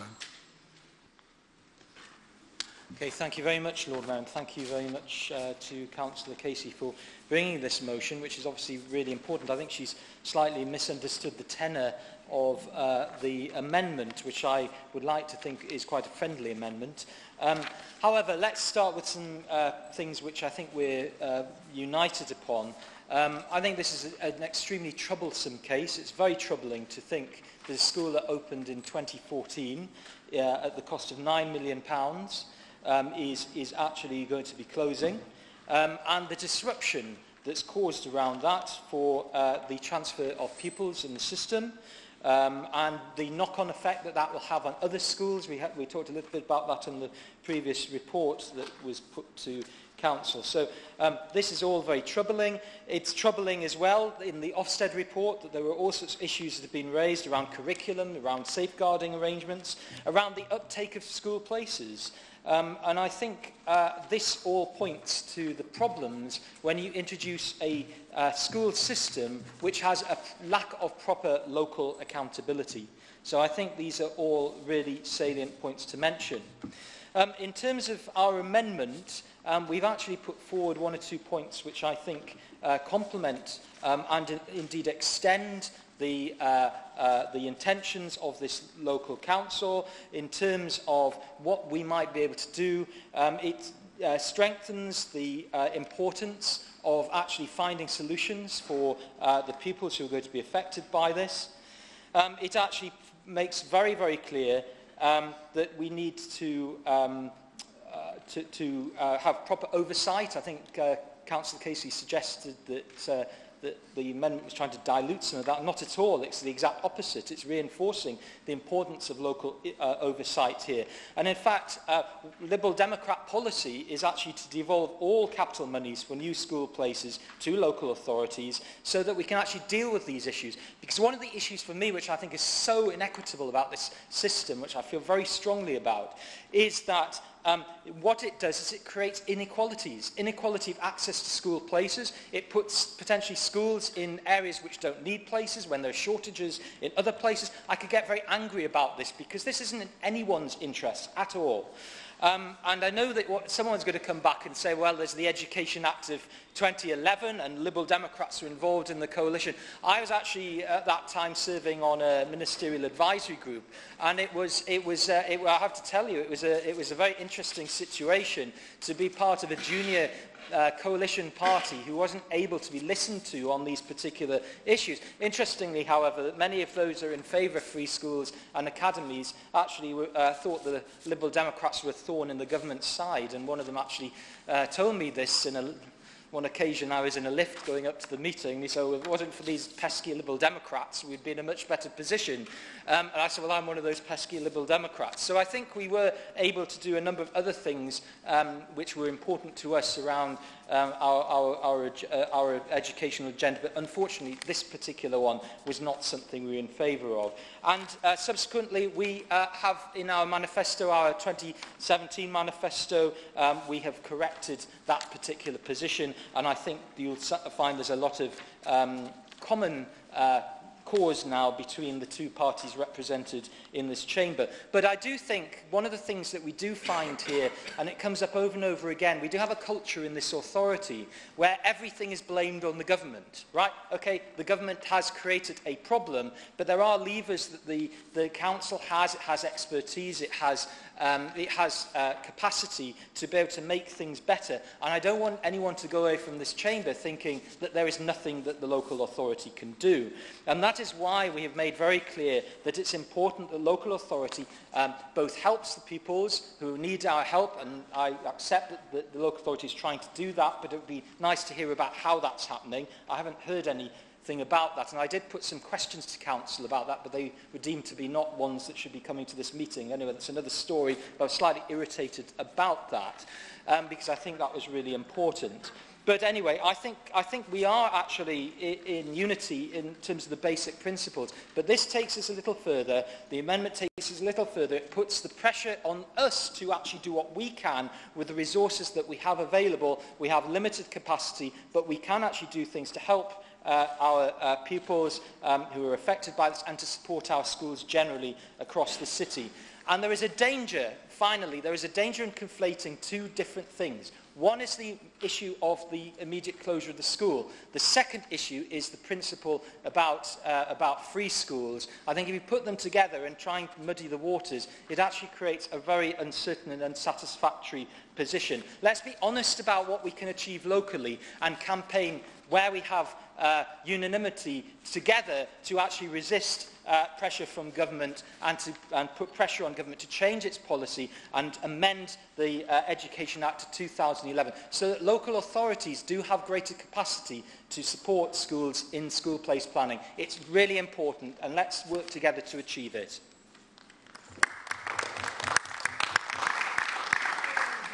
Thank you. Councillor Sturham. Thank you, Lord Mayor. I second the amendment and reserve the right to speak. Thank you. Can I call on Councillor Dunn to speak to this motion? Thank you very much, Lord Mayor. I'm supporting Councillor Casey's motion unamended. Personally, I don't think that there's anything friendly about an amendment that accepts the possibility of the continuation of free schools. Council, we should have a nation of good local schools that are part of a national comprehensive education system and which are accountable to local communities. It's only by providing sufficient resources to a national education service that we'll get a world-class education system that delivers for the many and not the few. In these tough times, who's laughing? Well, stop it. In these tough times, the need to ensure our young people receive the education they need and deserve has never been greater. The failure of the Discovery School is an unmitigated tragedy for the pupils, parents and staff, and this is despite government pledges that schools will be protected from cuts and demonstrates the total failure of government policy.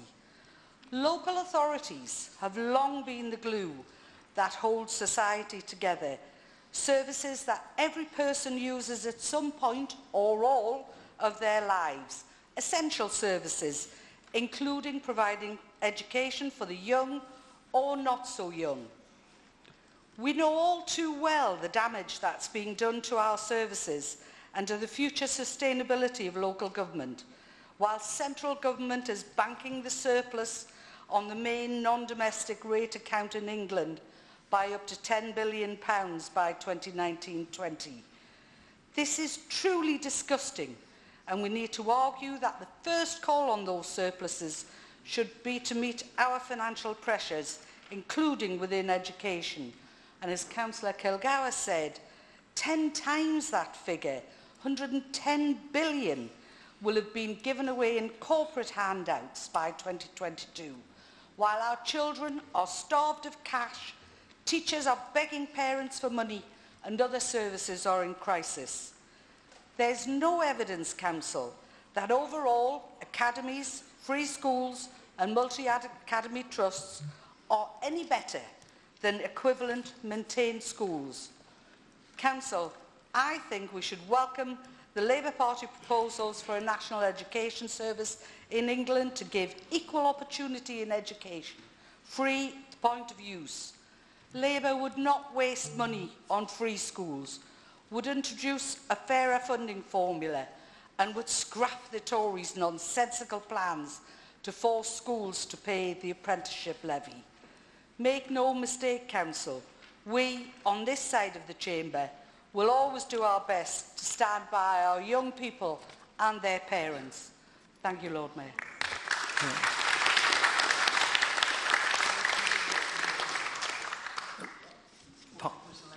Lord Mayor.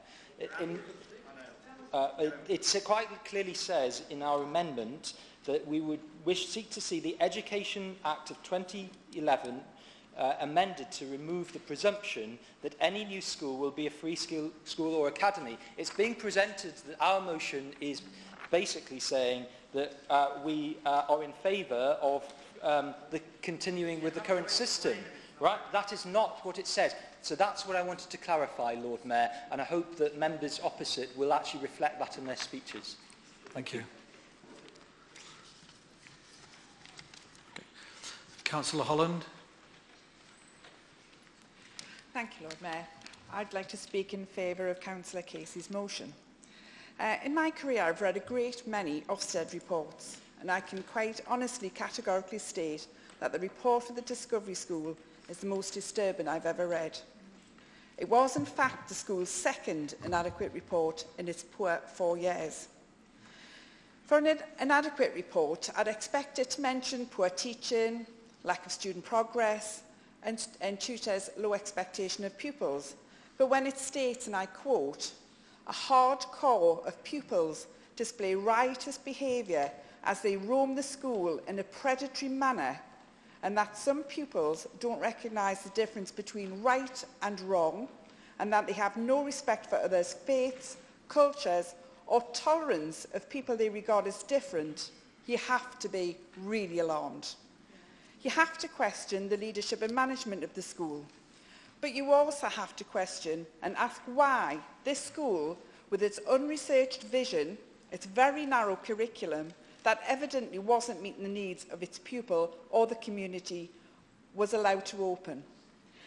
The Tory government needs to stop this flawed government policy and allow local authorities to plan and build schools where communities need them, and they also need to be able to support them so that the quality of provision is scrutinised. 228 students have had 4 years of a terrible, terrible education in a very unsafe environment, which is an absolute scandal. Thank you to the staff in Newcastle who actually went out and did offer support and some local schools, and thank you to council officers for actually getting those students a new place. It's something though that should never ever have happened. I urge Councillor Casey to make it clear in her correspondence with the Secretary of State for Education these concerns, and I support her motion. Thank you.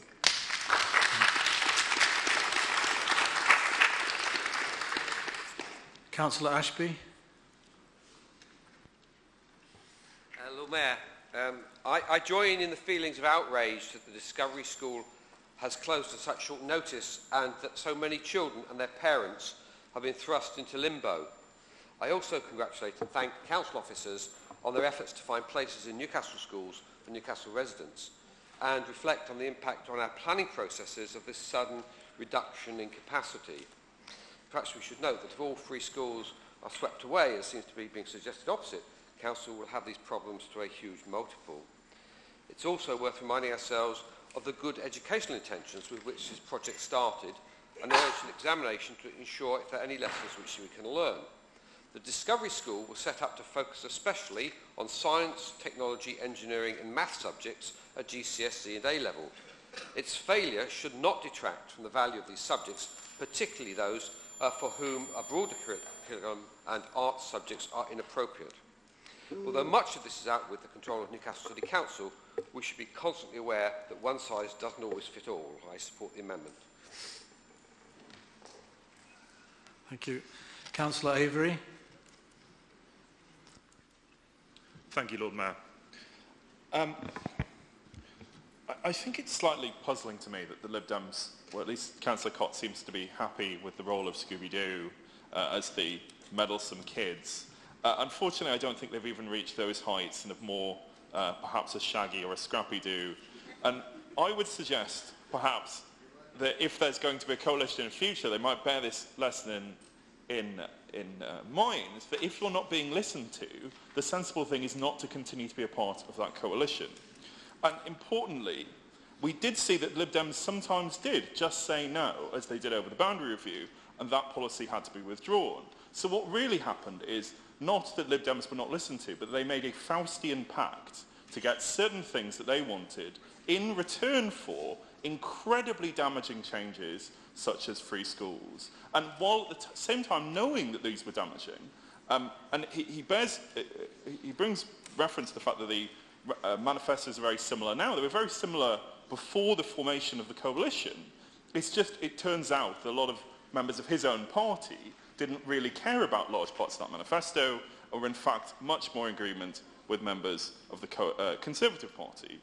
And it is sort of weird to say, as some members have done opposite, that we need to bear in mind the good intentions that this was begun with, because as we all know from Scripture and from Dante, that the road to hell is paved with good intentions. People very rarely, though members of the Conservative Party test this, very rarely start off with ill intentions. The problem is that it's not good enough to just have good intentions. And when, with free schools, there was no attempt at all to make any kind of planning, moving from a system, and I didn't like academies either, where you had the vast majority of schools controlled by local educational authorities, to a situation where almost none were controlled by local educational authorities, with no attempt to create a framework, no attempt to put in systems of accountability, no attempt to deal with the very real possibility of collapse, which is inherent in the market that Conservatives wanted to establish in education. Markets have failures, businesses go bust. There was no attempt made to plan for this, and this is the inevitable outcome. And I would also note that even where they see success, I see failure, because free schools were given ruinous freedom when it came to selection criteria and admission criteria. The entire scheme was flawed from the start. One of the best achieving free schools is, I'm sorry to say, a Jewish school, the Jewish Free School, but it also has the unwanted distinction of being the least deprived school in the entire country, even including Eton. It is significantly less diverse than Eton College, because it only admits Jewish pupils and it has a restrictive definition of what it means by Jewish. So there are 0 pupils in the entire school who are on free school meals. It is an entirely segregated school where people have no contact with people from different backgrounds, no contact with people from different social classes. And that is the sort of freedom that was established by free schools. And it is not a freedom that I want any part of. And it's a tremendous shame to me that communal leaders within my community chose to do that. The entire system was deeply flawed from the beginning, and members opposite need to recognise that. And as my ward colleague Councillor Casey said, we absolutely cannot accept the changes that their amendment makes on funding. We think it's incredibly important that we remove this whole ruinous system and have a real decent system of funding, and not what members opposite always seem to talk about, which is people locally paying for things locally. We need a real, proper, fair system, not devolving responsibility and devolving blame. Thank you very much. Without funding. Thank you, Councillor Overley.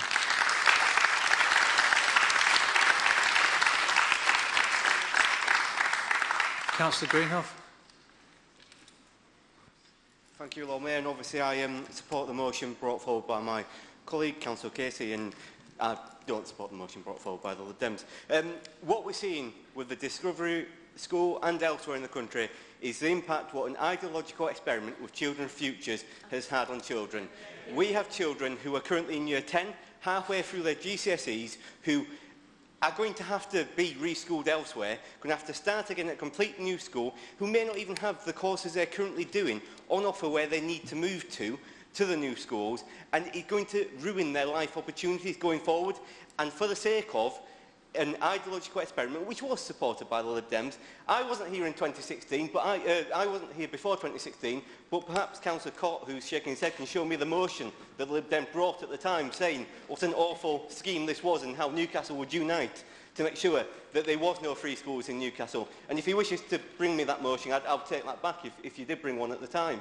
But I don't remember there being one. Greg, thank you as always for your chuntering.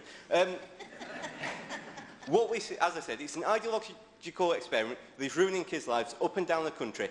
We have no control as a council, or limited control over what happens in these schools, but yet it's the council, when things go wrong, have to step in and try and pick up the pieces. It's the council who had to send officers into that school to try and help, and frankly now, it's the parents who are turning to the council, to councillors, to local members of parliament and saying, can you help?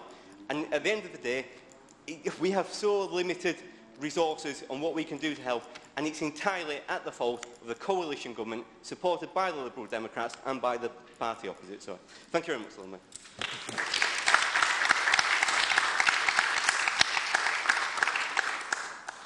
Councillor Stone, you reserve the right to speak. Thank you, Lord Mayor. I shall chunter on a bit more for Councillor Greenhoff's benefits.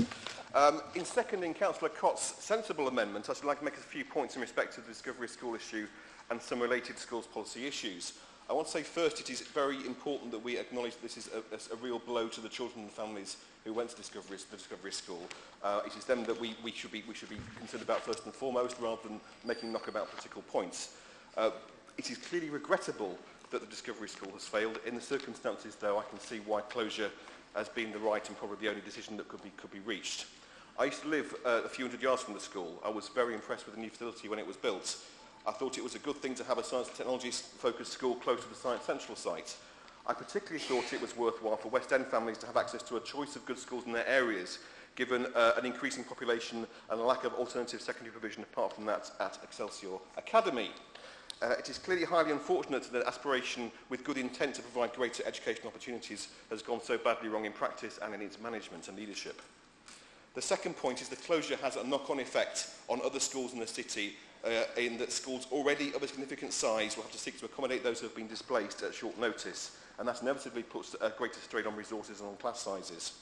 There is a very important point that there isn't likely to be a need for additional secondary school capacity in the city in coming years, and as yet, no clear route as to how that will be funded and delivered. We should also acknowledge there have been a few bumps in the road in recent years in respect of our own local secondaries.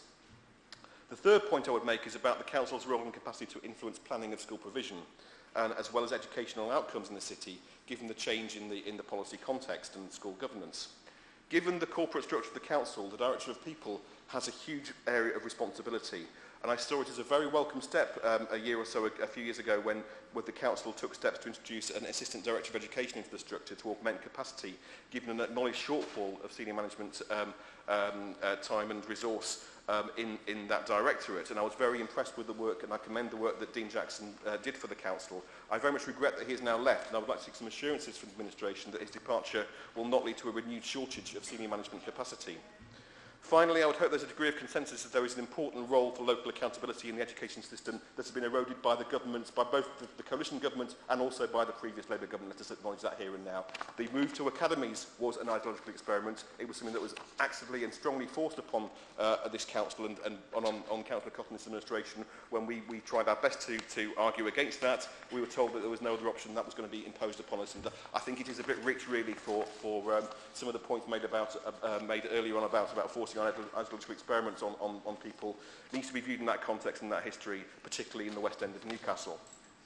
I've tended to the view myself that diversity and innovation in provision in principle is a good thing, but I think the insistence only on academies and free schools has been unduly restrictive and has come at significant cost to local accountability and transparent oversight.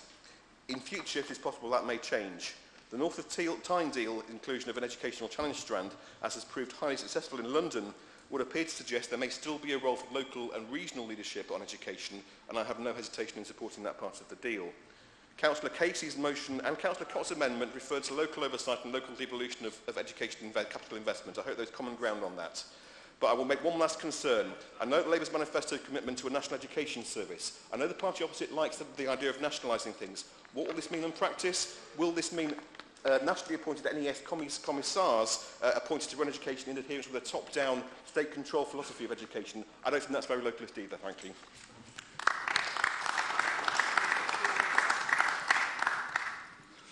Councillor Forbes. Thank you, Lord Mayor. It's interesting to note that Councillor Stone is wearing his I Am 6 badge tonight, and if he had read his Constitutional Committee papers, as will become apparent later on this evening, he will also know that we have just agreed to move with the appointment process for Dean Jackson's successor to ensure that we have the right capacity in place in this authority to support schools right across this city. And Councillor Holland has very eloquently read out sections of the absolutely damning and devastating Ofsted report into the Discovery School. It is quite frankly a disgrace that any school, let alone a school in this city, should have ended up with an Ofsted report like it.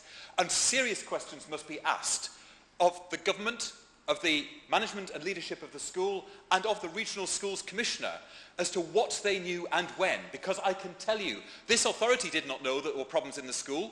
This authority did not have any route into communications with the school. And that's one of the fundamental challenges with the whole free school experimental programme, that they're able to operate entirely isolated from the rest of the school community in the city. And that is the fundamental problem, Lord Mayor, that I took to the Schools Minister back in 2011. Because then I was Vice Chair of the LGA's Children and Young People Board.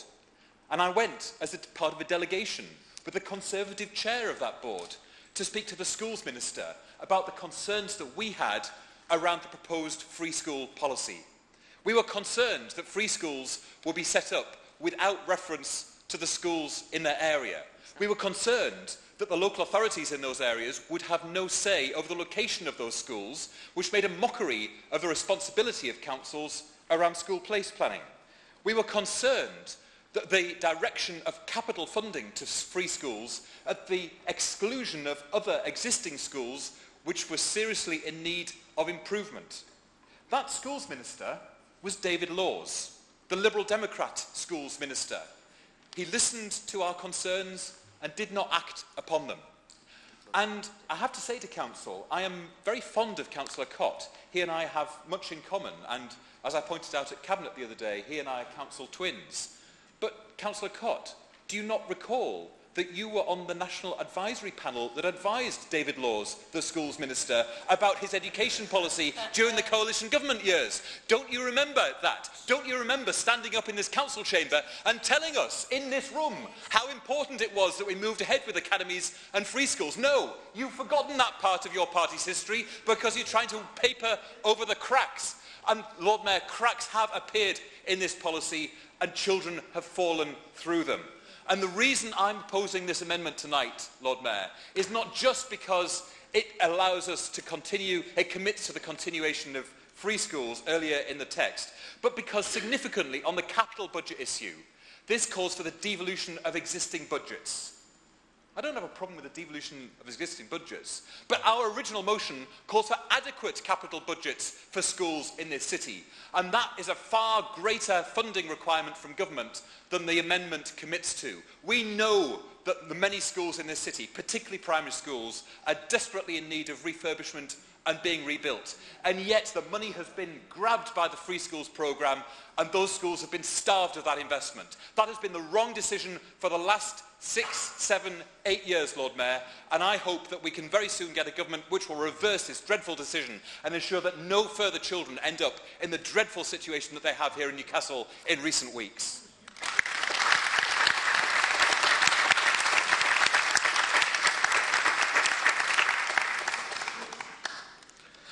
Councillor Casey. Thank you, Chair. I welcome colleagues' comments and particularly Councillor Forbes' enlightening personal view on the history of the Free Schools programme. I can only echo Councillor Avery's remark that colleagues on the other side of the floor, if you were in coalition and not being listened to on important issues, unfortunately you should not be in coalition and you may have been unwise in your choice to go into government with the Tories.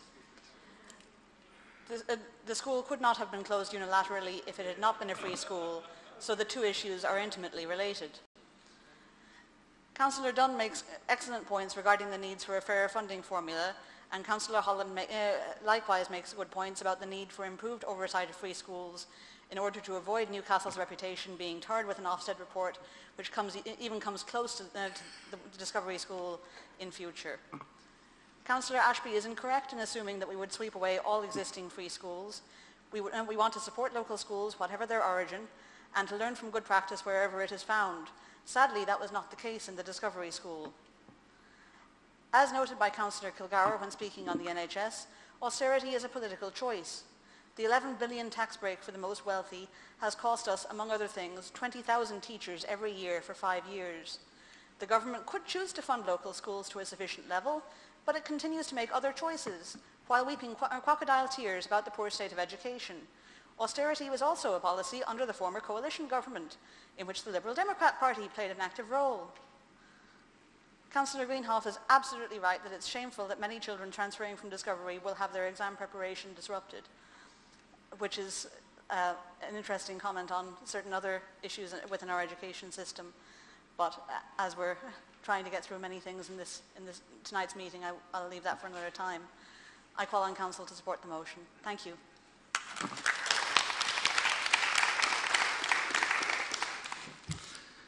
Before I go on to ask you to vote, can I just say that whilst we may disagree with what another councillor may say in the chamber, we all need to show restraint and allow the colleague to do so what they feel they have to say, without ridicule or sarcasm.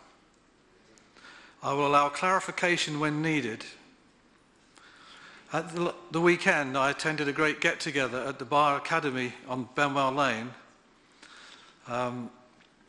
One of the things that the late Joe Cox wanted and lived for was an end of divisive politics. And I think what we need to do is check our purpose of speaking. If we want to inform, encourage and unite in the purposes of this City Council, fine. If we want to divide, ridicule or not tell the truth, then we need to change. Right, can I ask for a vote on the amendment, please?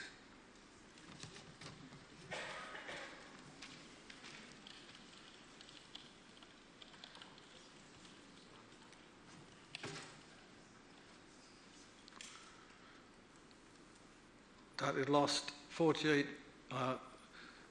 The amendment is lost 50 to 15. And so now vote on the original motion.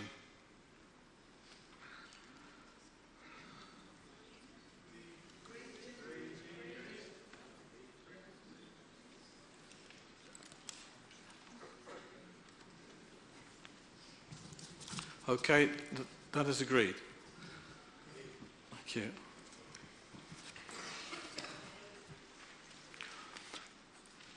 Item number 12 is the notice of motion on the Srebrenica genocide.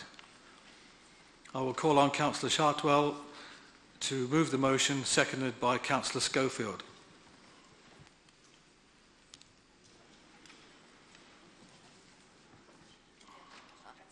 Thank you, Lord Mayor.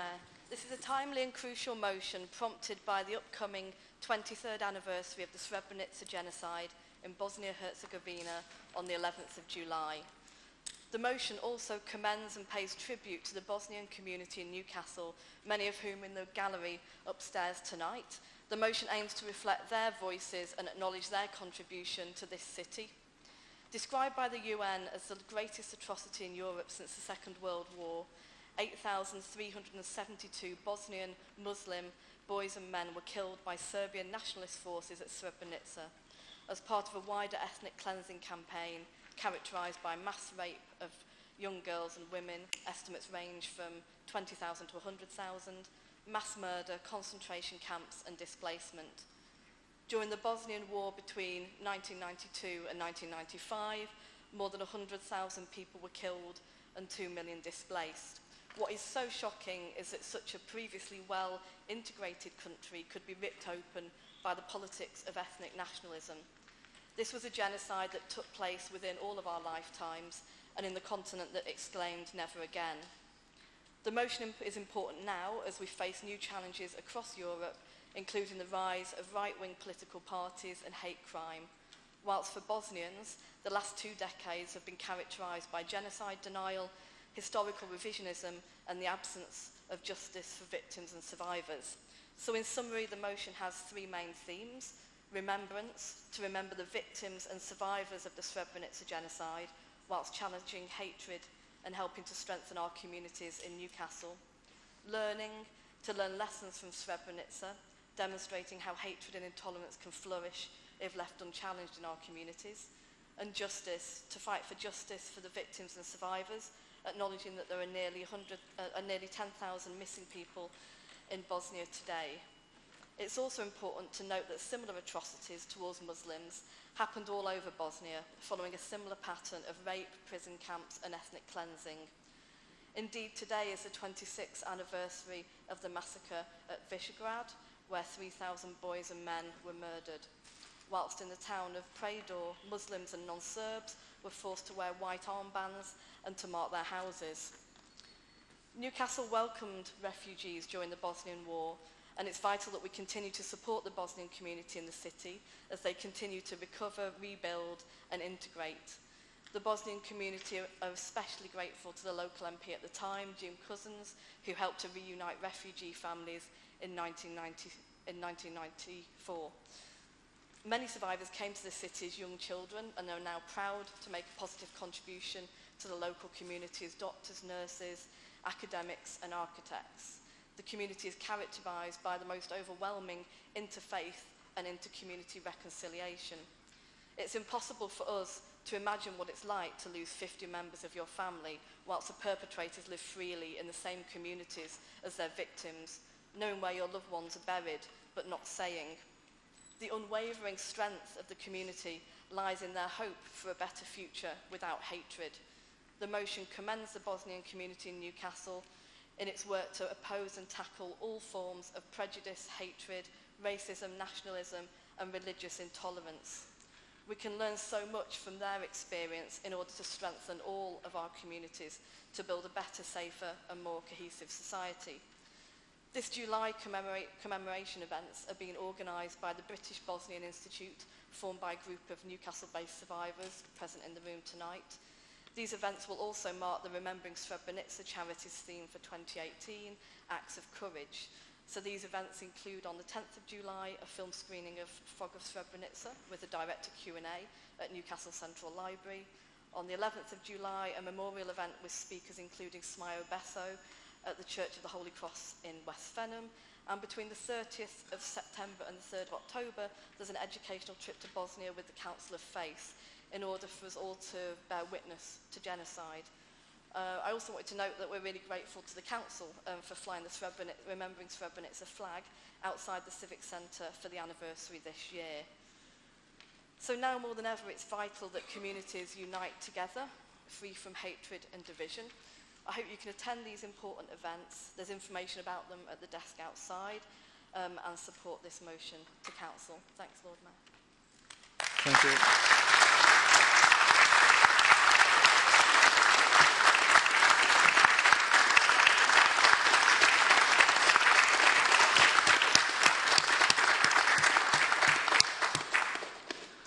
Thank you, Councillor Shotwell. And that would have been your maiden speech, I understand? Thank you very much indeed.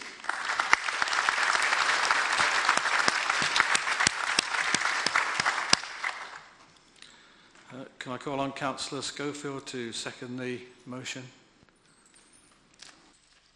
And thank you very much, Lord Mayor. I'm really pleased to second this motion. In the 1990s, I was involved in supporting Bosnian refugees in Oxford and was overwhelmed at times by the horror of their stories and their traumatic journeys of survival. But recently, I had the privilege of joining a delegation to the Syrian border, and I met with the mothers of Srebrenica, and they spoke movingly of their experiences in the support for women who are being used as weapons of war there. They hold a Srebrenica Memorial Day to mark the extraordinary courage of ordinary people during the genocide and the crimes against humanity. But they also very significantly make international links with what has happened elsewhere in the world, including in New York on 9/11. They aim to be a powerful reminder of the past in their fight for justice and truth, and bringing to account what happened to Bosnia. But everything they do aims to stop the genocide they experienced happening again and to ensure no one experiences the evil of it.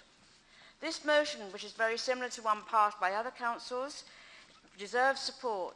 It is limited in its proposal and so realisable. It's compassionate and practical in the support and hope it seeks to give to Bosnian people living in Newcastle.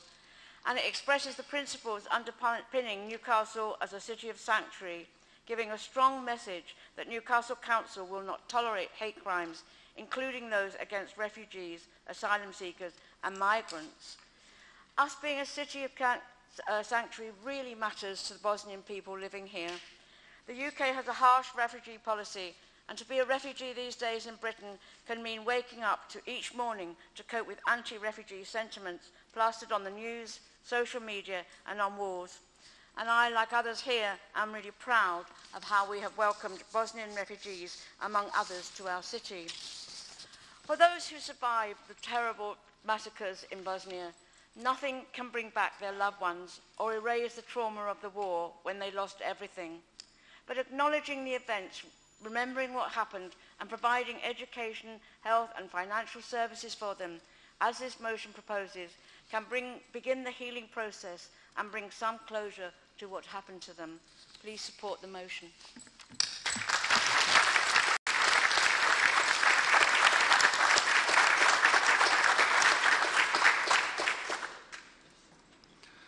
Councillor Ashby. Lord Mayor, first, Lord Mayor, may I congratulate Councillor Shartwell on her maiden speech.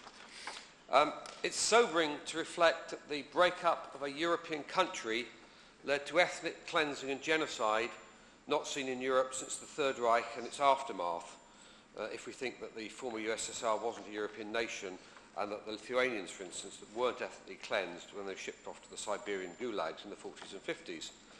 But we should note and learn that revisionists are at work. They're already arguing about the definitions of genocide handed down by the International Criminal Court for Yugoslavia and the International Court of Justice for the murders, transfers, abuse and disappearances. Then they argue about the numbers, then they argue about whether it happened at all, then shift the blame. Sounds familiar? Sounds like the arguments made about the Holocaust. Eternal vigilance and remembrance is essential if these horrors are not to be airbrushed from history. It's also become fashionable to blame the West for what happened and for what it failed to prevent. But Kofi Annan, Secretary General of the United Nations, in a message to the 10th anniversary commemoration of the massacre, wrote that blame lay first and foremost with those who planned and carried out the massacre and those who assisted and harboured them. Some have been convicted in the International Court, but many involved or complicit are still walking free. Justice must continue to hunt them. While reflecting upon these horrors and their aftermath, we should also spare a thought for British forces deployed to former Yugoslavia on peacekeeping and humanitarian missions. These included reservists, some from Newcastle, whose experiences live with them to this day. And as today is Armed Forces Reserves Day, can we take the time to thank them and all other reservists and veterans for their service. We should not ignore the rise of similar corrosive attitudes to the other and narrow nationalism in Eastern Europe. Today it was announced that Poland would scrap the law which criminalised references to Polish guilt in Nazi atrocities and was to be enforced with jail sentences. But such a law was acceptable there before the international outcry caused its reversal.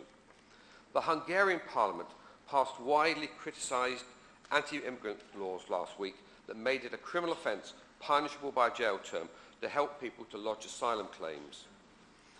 European civilization and the rule of law is under threat as much now as it was 23 or 85 years ago.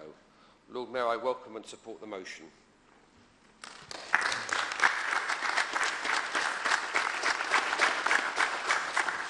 Thank you. Councillor Avery. Thank you, Lord Mayor. And I'd like to thank Councillor Shatwell for bringing this and members of the community. Vala T. I'm sorry if my pronunciation is poor. I just wanted to briefly reflect on what Councillor Ashby said. It actually reminded me that I met a number of years ago a gentleman who served in a British artillery detachment who had been posted to Srebrenica, well, the vicinity of Srebrenica, shortly before the massacre. And I would advise any member who has not read the Dutch government's report on the failures there to go and read it. But the failures were not limited to the Dutch government. They were told at the time that they could do nothing. This was a British Army detachment. And indeed, when members of the detachment said they were going to fire the guns, these were artillery light guns, to try and deter the Serb forces moving on the city, they were told that the cost of the shells, and the shells cost some £25,000, will be taken from their salaries if they did so. There were shameful absences, shameful failures to act at the time, not only by the West, and of course the utmost responsibility comes with those people who committed the crimes, but there were shameful failures by our own country and other countries where we could have done more to seek to prevent this. But what I want to speak about is how this, I think, plays into genocide in Europe and the continuing memory of the Holocaust. Because the Holocaust was mentioned before, we said afterwards that it could never be allowed to happen again. And yet it did. And many of the same things that happened in the run-up to events in Yugoslavia are happening again. And Councillor Ashby mentioned many of them. I would add that we have the terrifying possibility of the new Italian government asking for a census solely on Romani people, solely so they can be checked. Those were the sorts of things that were done in Yugoslavia in order to ready the way for a genocide, and they need to count people and identify them. And there were the same things done to Jews and to Romani in Nazi-controlled areas to allow those people to be exterminated. And that Nazi genocide extended also into Yugoslavia, and that's why we want to speak on briefly with members' forbearance.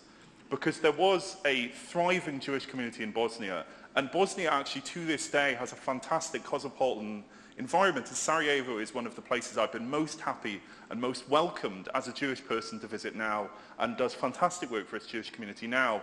But it once had a thriving and large Jewish community.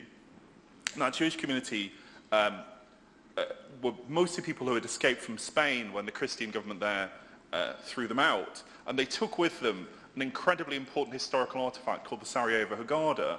The Haggadah is the story of Passover, Passover being the escape of Jewish people from slavery. And they'd escaped from their oppression to Bosnia and taken with them this historical relic.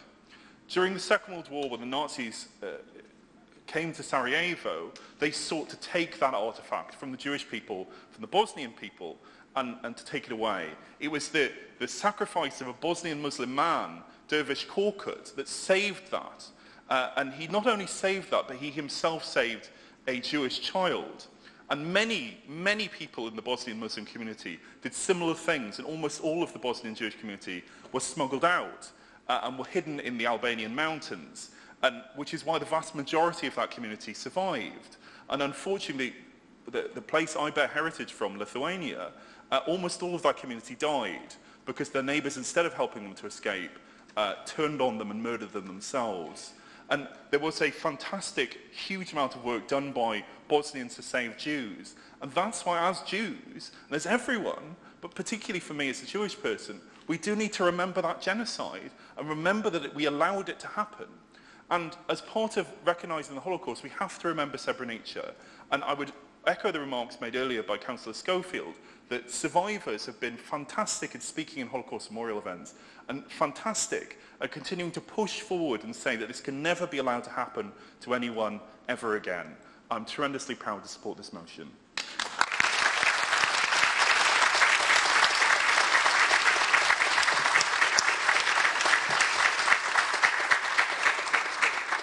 Thank you, Councillor. Councillor Haddad.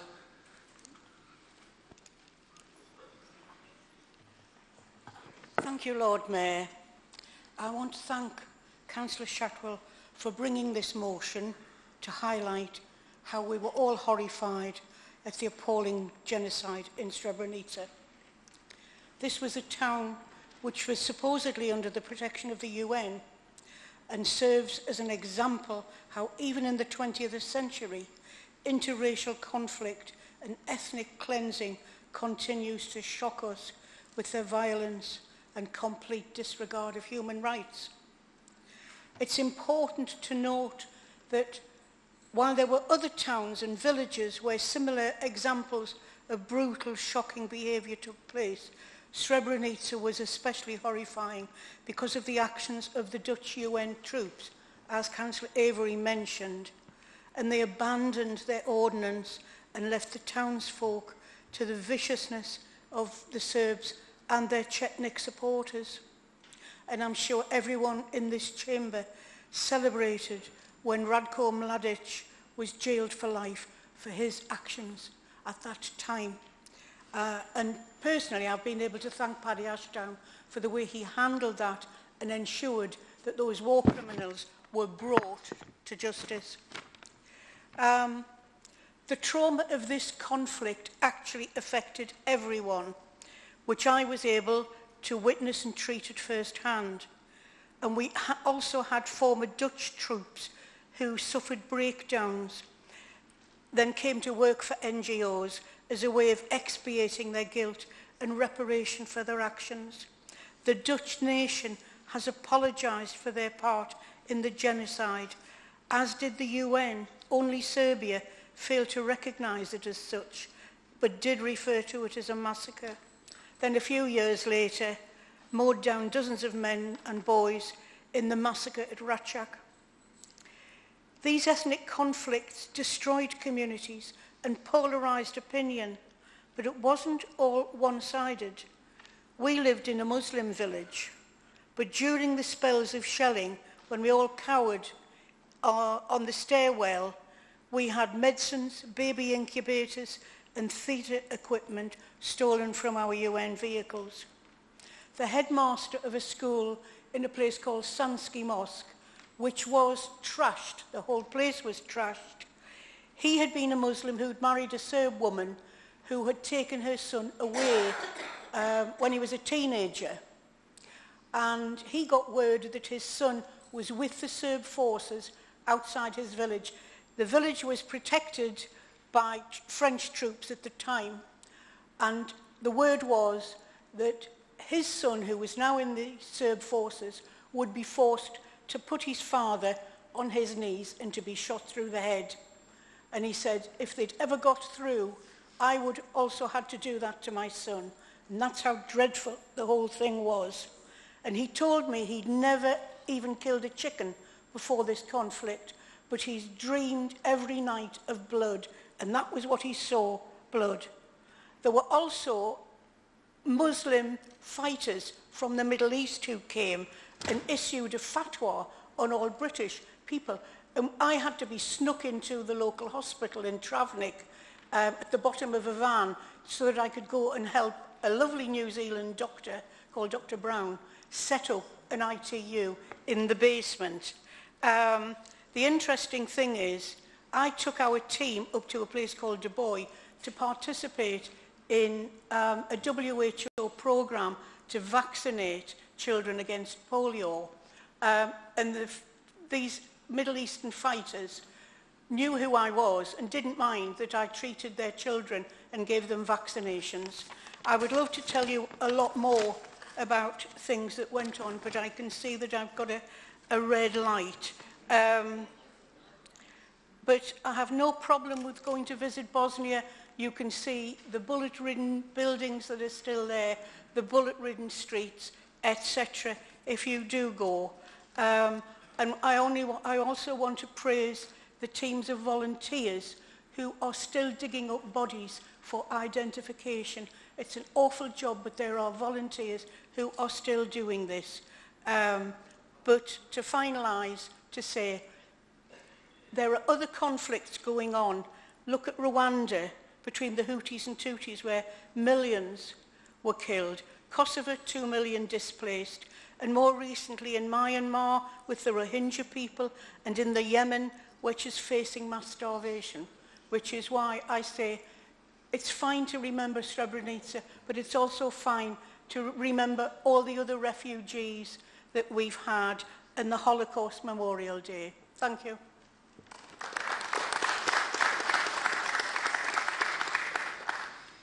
I now call on Councillor Shartwell to reply. Thanks so much for all of the comments. Thanks to Councillor Huddard for sharing those stories and reminding us that it's always important to look at wider genocides and to remember Rwanda and the plight of the Rohingya, and to also remind us that Srebrenica was supposedly under the protection of the UN. Thanks to Councillor Asprey for reminding us that there are still the perpetrators of war crimes out there and that the fight for justice continues. Thanks to Councillor Avery for reflecting on the failures of our own country and others to prevent this, and to talk really so eloquently about the continuing impact of the Holocaust and, of course, the danger of history repeating itself, and for mentioning the Romanis in Italy.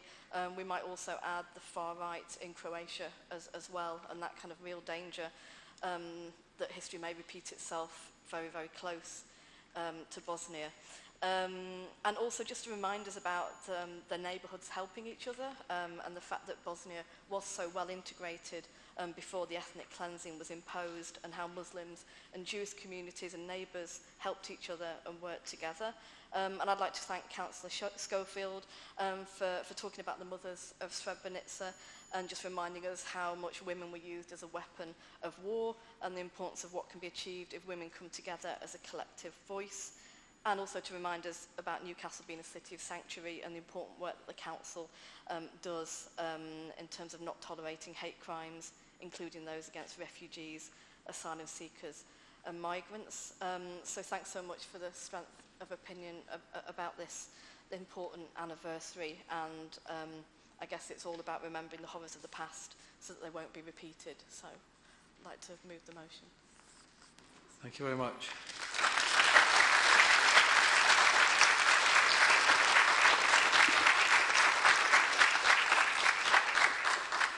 Is this notice of motion agreed? Thank you. Just for the last debate, about 20 minutes, move that we suspend Standing Order 19 so that we can complete the business that's on the agenda paper tonight. Okay. Does Council agree that... So we need to vote then on that.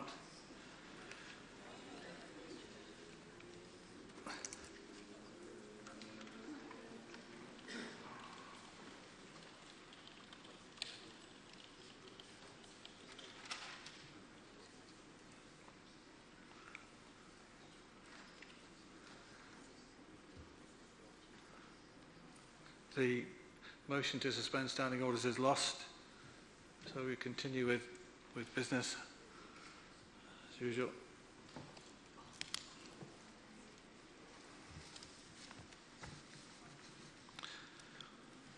next item is item number 13, the impact on the North East of leaving the European Union. I call on Councillor Taylor to move the motion, and seconded by Councillor Ashby. Thank you, Lord Mayor. 2 years ago, the UK court voted by a small margin to leave the EU. People voted for many reasons, but at the time, few people really knew the details of what leaving the EU might mean, particularly for our region. 2 years on from the referendum, we're not much further forward. The government is in total disarray, with the Tory party lurching from crisis to crisis as they try to pander to the Mogledites on the right, whilst trying to stop the pro-Remain Tories from putting their country before their party. And in the meantime, the government is failing to tackle the issues that matter to people in the North East: the NHS, social care, education, housing, environmental sustainability and employment. So what a splendid opportunity for Her Majesty's opposition to make the case for avoiding the biggest strategic mistake this country has ever made. As both Phil Wilson, the MP for Sedgefield, and Keir Starmer have said, the country voted on the principle of leaving, not the terms. The detail is therefore important.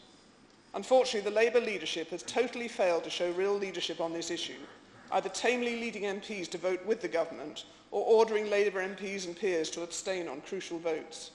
We are delighted that so many Labour peers have ignored this advice, but seeing Labour MPs split 3 ways last week on a vote to stay in the EEA must have left the Tories laughing all the way home.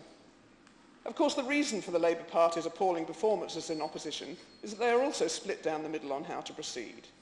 If Jeremy Corbyn had fought the referendum campaign with even a fraction of the energy and enthusiasm he displayed in last year's election, we wouldn't be in this mess we are now. But then Jeremy Corbyn doesn't really believe in the EU, so perhaps it's not surprising he's shown so little leadership on the issue. In contrast, we applaud the courage of North East Labour MPs, Catherine McKinnell, Bridget Phillipson, Phil Wilson, Paul Williams and Anna Turley, who have broken ranks with Jeremy Corbyn by agreeing that voters should be given a final say on the Brexit deal. Writing in The Independent, the MPs said, "How do we decide if the deal we are offered on Brexit is the right one for the North East? Will it be good enough for the exporters who provide so many of the jobs on which our regional economy depends? Companies such as Nissan in Sunderland, Hitachi in County Durham and those in the chemical processing industries on Teesside provide thousands of jobs and see their future as part of the EU customs union and single market. We would hate to see the growth and employment opportunities they offer be undermined by a bad deal." They state that the outcome of the negotiations will affect the North East of England and the UK for decades to come. Perhaps because this is so important, they believe the British people should have their say on the final Brexit deal. We agree with them. So did the 100,000 people who marched through London last Saturday for the people's vote. So why will the North East be so badly affected by leaving the EU? We are a manufacturing and exporting region. The North East is expected to experience a particular impact as a result of its disproportionately large trading relationship with the European Union in manufacturing. Many thousands of jobs, around 150,000 in the North East, depend on exporting to our European partners. Leaving the EU's single market, which is the world's largest free trade zone, would hit our trade and investment and increase unemployment. Because we make things, this region actually had a positive balance of trade. No longer. We have huge supply chains in support of our manufacturing. The North East of England simply cannot afford the cost of Brexit. It's a massive own goal, disrupting our economy and the livelihoods of very many households. The many foreign onward investment projects that came to the North East have also been put at risk. Why would an overseas company seeking to expand in the EU want to put itself outside the single market, facing tariff barriers to its exports? The warnings from Hitachi and Nissan should have been taken seriously. They want us to be in the single market, and their views matter profoundly. The North East needs the jobs and prosperity they bring, yet the latest figures show that investment in the car industry has halved in the last 12 months, likely due to anxiety surrounding Brexit. Nationally, first Airbus, then BMW, and now Honda have warned of the dire consequences of a no-deal Brexit and the continued lack of clarity of the UK government's position on customs and regulatory alignment.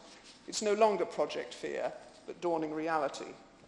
The North East Brexit Group, which comprises business groups, unions, universities and charities, including the North East LEP, the North East England Chamber of Commerce, the region's 4 universities and the North East Combined Authority, was formed to provide a collective voice for the region in the Brexit negotiations. Its recent report is based on evidence from a wide range of government, academic and business sources. The report says that the UK must ensure that it retains access to the single market, have an open trading regime and maintain a stable regulatory framework with the EU to minimise the impact of Brexit on the North East economy.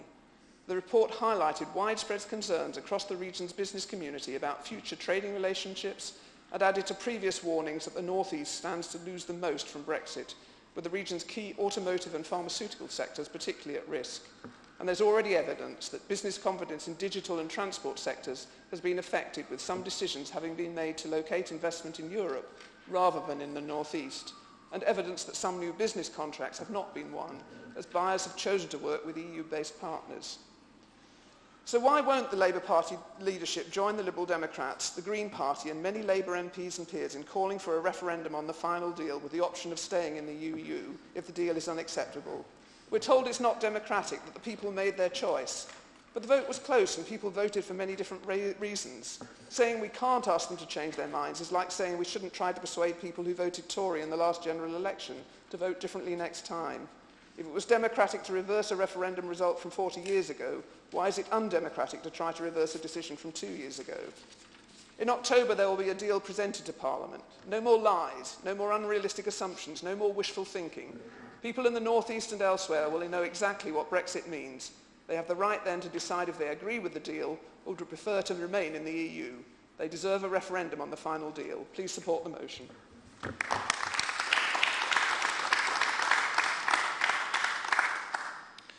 Councillor Ashby. Lord Mayor, the effect of leaving the European Union may be little short of catastrophic for funding for new commercial, infrastructure and housing projects in the region. While the government has given assurances that existing projects will continue, fine words about the future, butter no parsnips. 64% of our capital funding streams for the period to 2021, totaling almost £750 million, is supposed to come from the EU. Will they be replaced? Our specialist agencies very much doubt it. Close to home, in his report to our April meeting, Councillor Bell described a number of important projects in the city, part funded by the European Social Fund or the European Regional Development Fund. But I'd like to focus on one often overlooked aspect of Brexit, that we will lose access to the European Investment Bank, the EIB.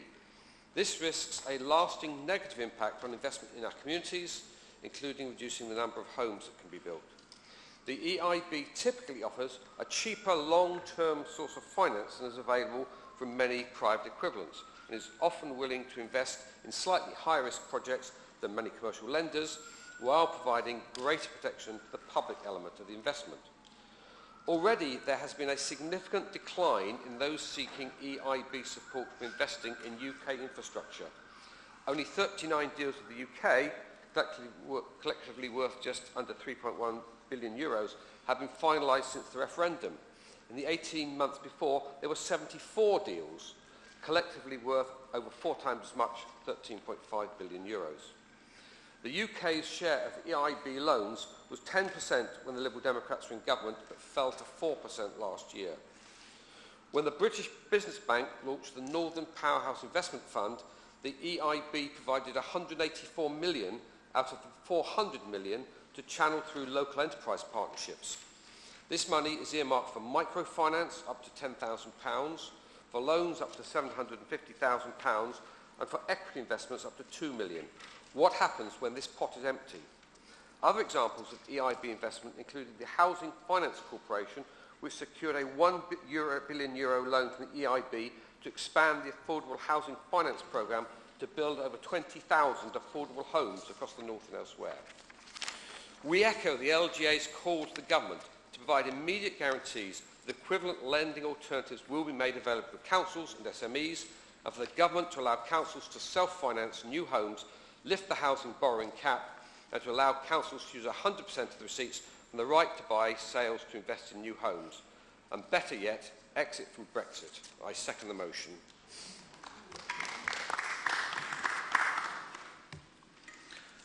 Thank you, Councillor Ashby. I will now call on Councillor Forbes to move an amendment, seconded by Councillor Driscoll. Thank you, Lord Mayor. I had the opportunity to go as part of a delegation of core city leaders earlier in the year to go meet Michel Barnier, the EU chief negotiator in Brussels. And I came away with a number of impressions from that, which I think are worth reflecting on because they're not part of the normal discourse of debate in this country around Brexit and the EU. Firstly, I think we don't understand fully that the EU see this very much as a legal challenge.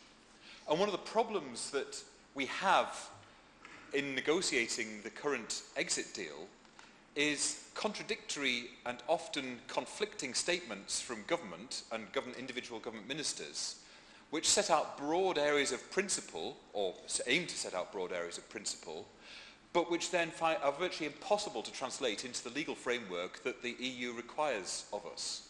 And that's one of the reasons why the negotiations are going, I think, so badly. I was also struck and very much reminded that the greatest achievement of the EU has not actually been prosperity. Relating back to the previous motion, I think the most significant achievement of the EU has been peace in Europe for the last 70 years. And by making sure that the countries of Europe and the regions of Europe don't march against each other in war, the EU has achieved a great deal in human civilization, in my view. And then we have where we are now in terms of the Brexit negotiations. I hadn't fully appreciated, until I spoke to Mr. Barnier, that 6 months of the 2-year period from triggering Article 50 has to be set aside for individual parliaments of the nations and regions in the EU to agree whatever deal is reached, which means that a deal has to be reached by October this year. I have to say, I'm really concerned that we will not end up with a deal, and that some ministers in government are actively preparing the ground, and indeed many right-wing politicians on the Tory party would actively prefer us to leave the EU without a trade deal. We know that that will be hugely damaging to us here in the region. We know that we are the region of England which has a balance of trade surplus. We know that from leaked documents we are the region of England which is worst hit, both in a no-deal scenario and in a deal scenario. Whatever the outcome of Brexit is in the negotiations, the North East will be hit economically. And yet the government fails to engage with political leaders. It fails, despite the promises that they make, to come and talk to us in a meaningful way about the impact of Brexit and how we can help to mitigate it here in our region. We have to accept that there was a vote and a national vote, and different parts of the country voted in different ways. I'm proud that we as a party campaigned in Newcastle for Remain, and I'm proud that we helped to achieve that Remain vote in the city. But we also have to recognise that not everywhere voted in that way either. And we also have to, I think, condemn the current government for the absolutely cack-handed and inept way that they are negotiating the current deal. That means, Lord Mayor, that we have a choice.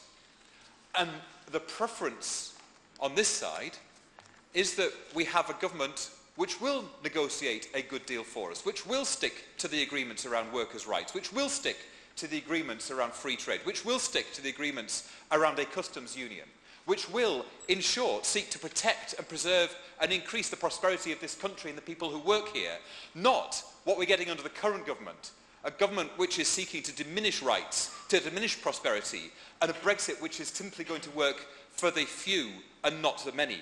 And that's why, Lord Mayor, I think we should write to the Secretary of State for DEXU with our concerns. I think we should request a meeting. I think the House of Commons should have a meaningful vote on the final outcome. But above all, we need a vote of the people in this country to elect a government which will act in their interests, not just the interests of the wealthy few who are pushing the no-deal agenda in the current government. And we need a government which will deliver a better deal for Britain and a better deal for this city. Thank you, Lord Mayor.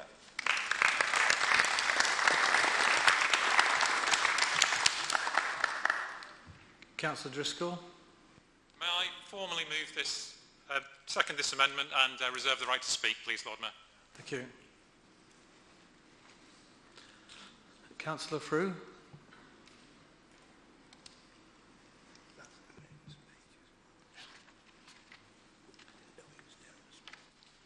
Thank you, Lord Mayor.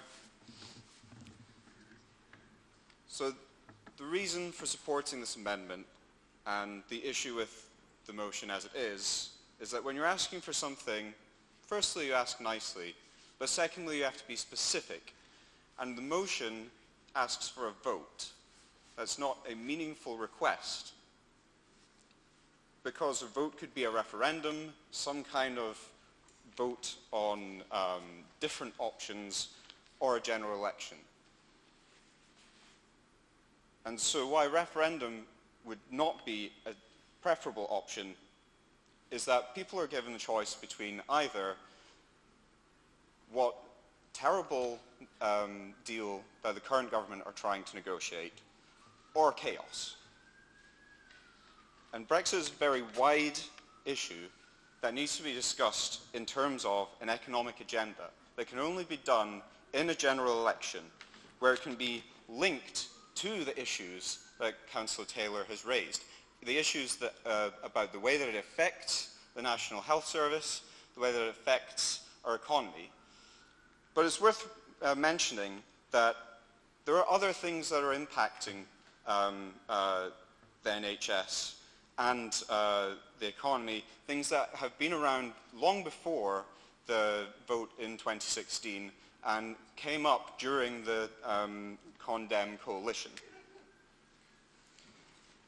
And so I support the amendment and support my colleagues who say that we should have a general election and that is the meaningful way forwards to present a holistic opportunity for people to vote for an actual option rather than to say I'm on one side or the other on this topic.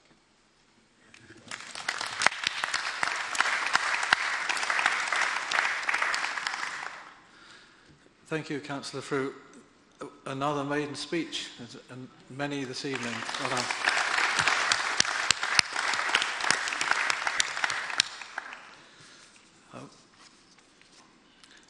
The guillotine has fallen, so Councillor Driscoll, you reserve the right to speak first, and then Councillor Taylor can have the right to reply.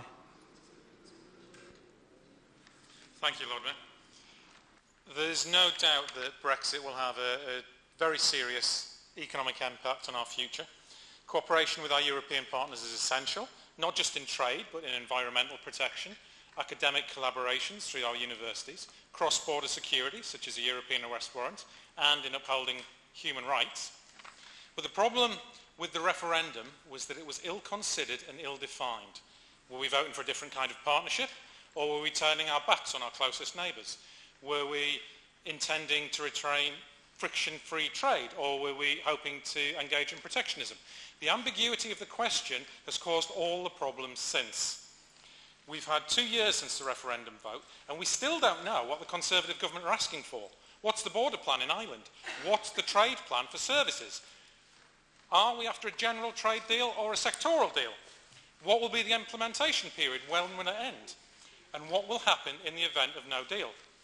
We've only got 3 months until the process of drawing up this legislation begins. No one in this chamber, I think, believes that we're going to have a clear answer by October of what the exit deal will be. A second referendum will repeat the mistakes of the first. We can't just have a vote that simply says we don't like the result of the first one, so let's have another. So a referendum would have to be on a specific proposal. But none of us here knows if we'll even have a clear proposal to put on a ballot paper. The specifics, the timescales, and the backstops will be changing continually. You cannot hold a referendum on that basis. But it's not just Brexit that threatens the people of Newcastle. Since 2012, we've seen £283 million of cuts or unfunded cost pressures slashing our budgets voted in by the coalition government. We've seen the rollout of universal credit, making it impossible for many people in our city to meet their ends. We've seen an alarming rise of in-work poverty, with working people needing to visit food banks just to feed their children. And all of this austerity was happening even before we had the Brexit referendum, much of it voted in by the coalition government. So the answer to these problems is to hold a general election, give the people a chance to elect a party that conduct the Brexit negotiations seriously and guarantee their jobs, their human rights and their public services. Thank you.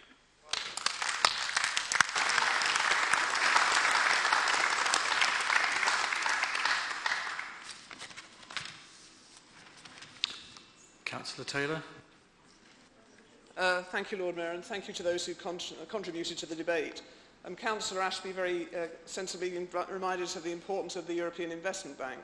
And Councillor Forbes reminded us of the great achievement of the EU in keeping peace in Europe for the last 70 years, and that the damage that would be caused by no deal, or even, as he admitted, a good deal for the North East.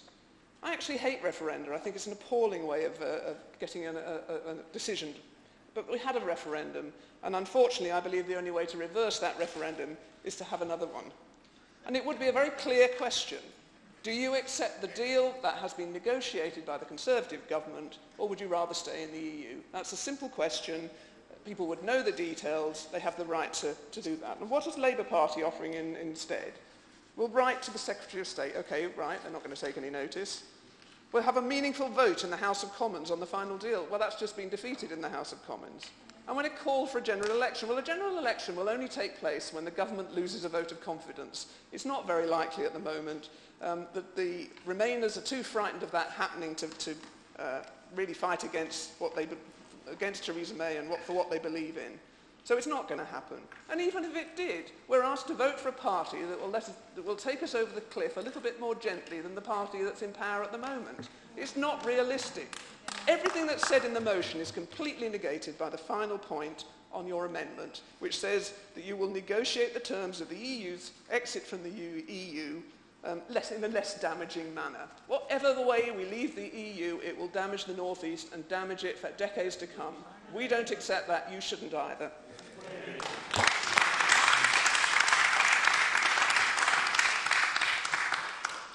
Before going to the vote, can I apologise, Councillor Driscoll, for not congratulating you on your maiden speech as well.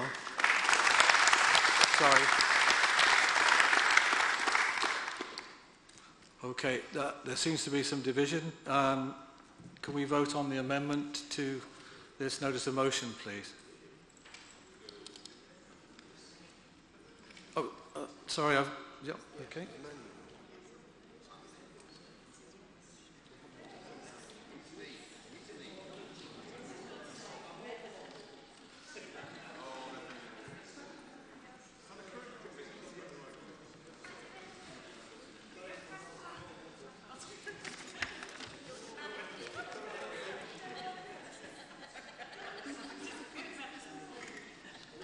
Okay, that amendment is carried. So can we vote on the motion as amended? As agreed? No? Okay. Can we vote on that then, please?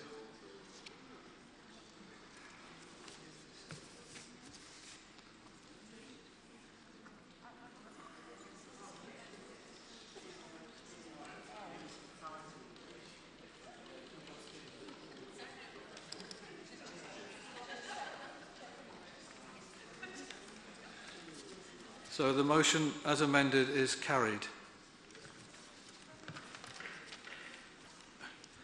We need to deal with the remaining items of business in accordance with Standing Order 19. Can I ask, first of all, Councillor Stone, do you wish to have this motion voted on or dealt with at this meeting, or how though? Okay. Councillor Cott, could I ask about a notice of motion number on item 15? Yes, sir. Can I defer that to the next meeting? Okay. Councillor John Paul Stevenson, do you wish this to be considered this evening or? Deal with it tonight before we move on. Pardon? Deal with it tonight and hold it in provision. Thank you. Okay.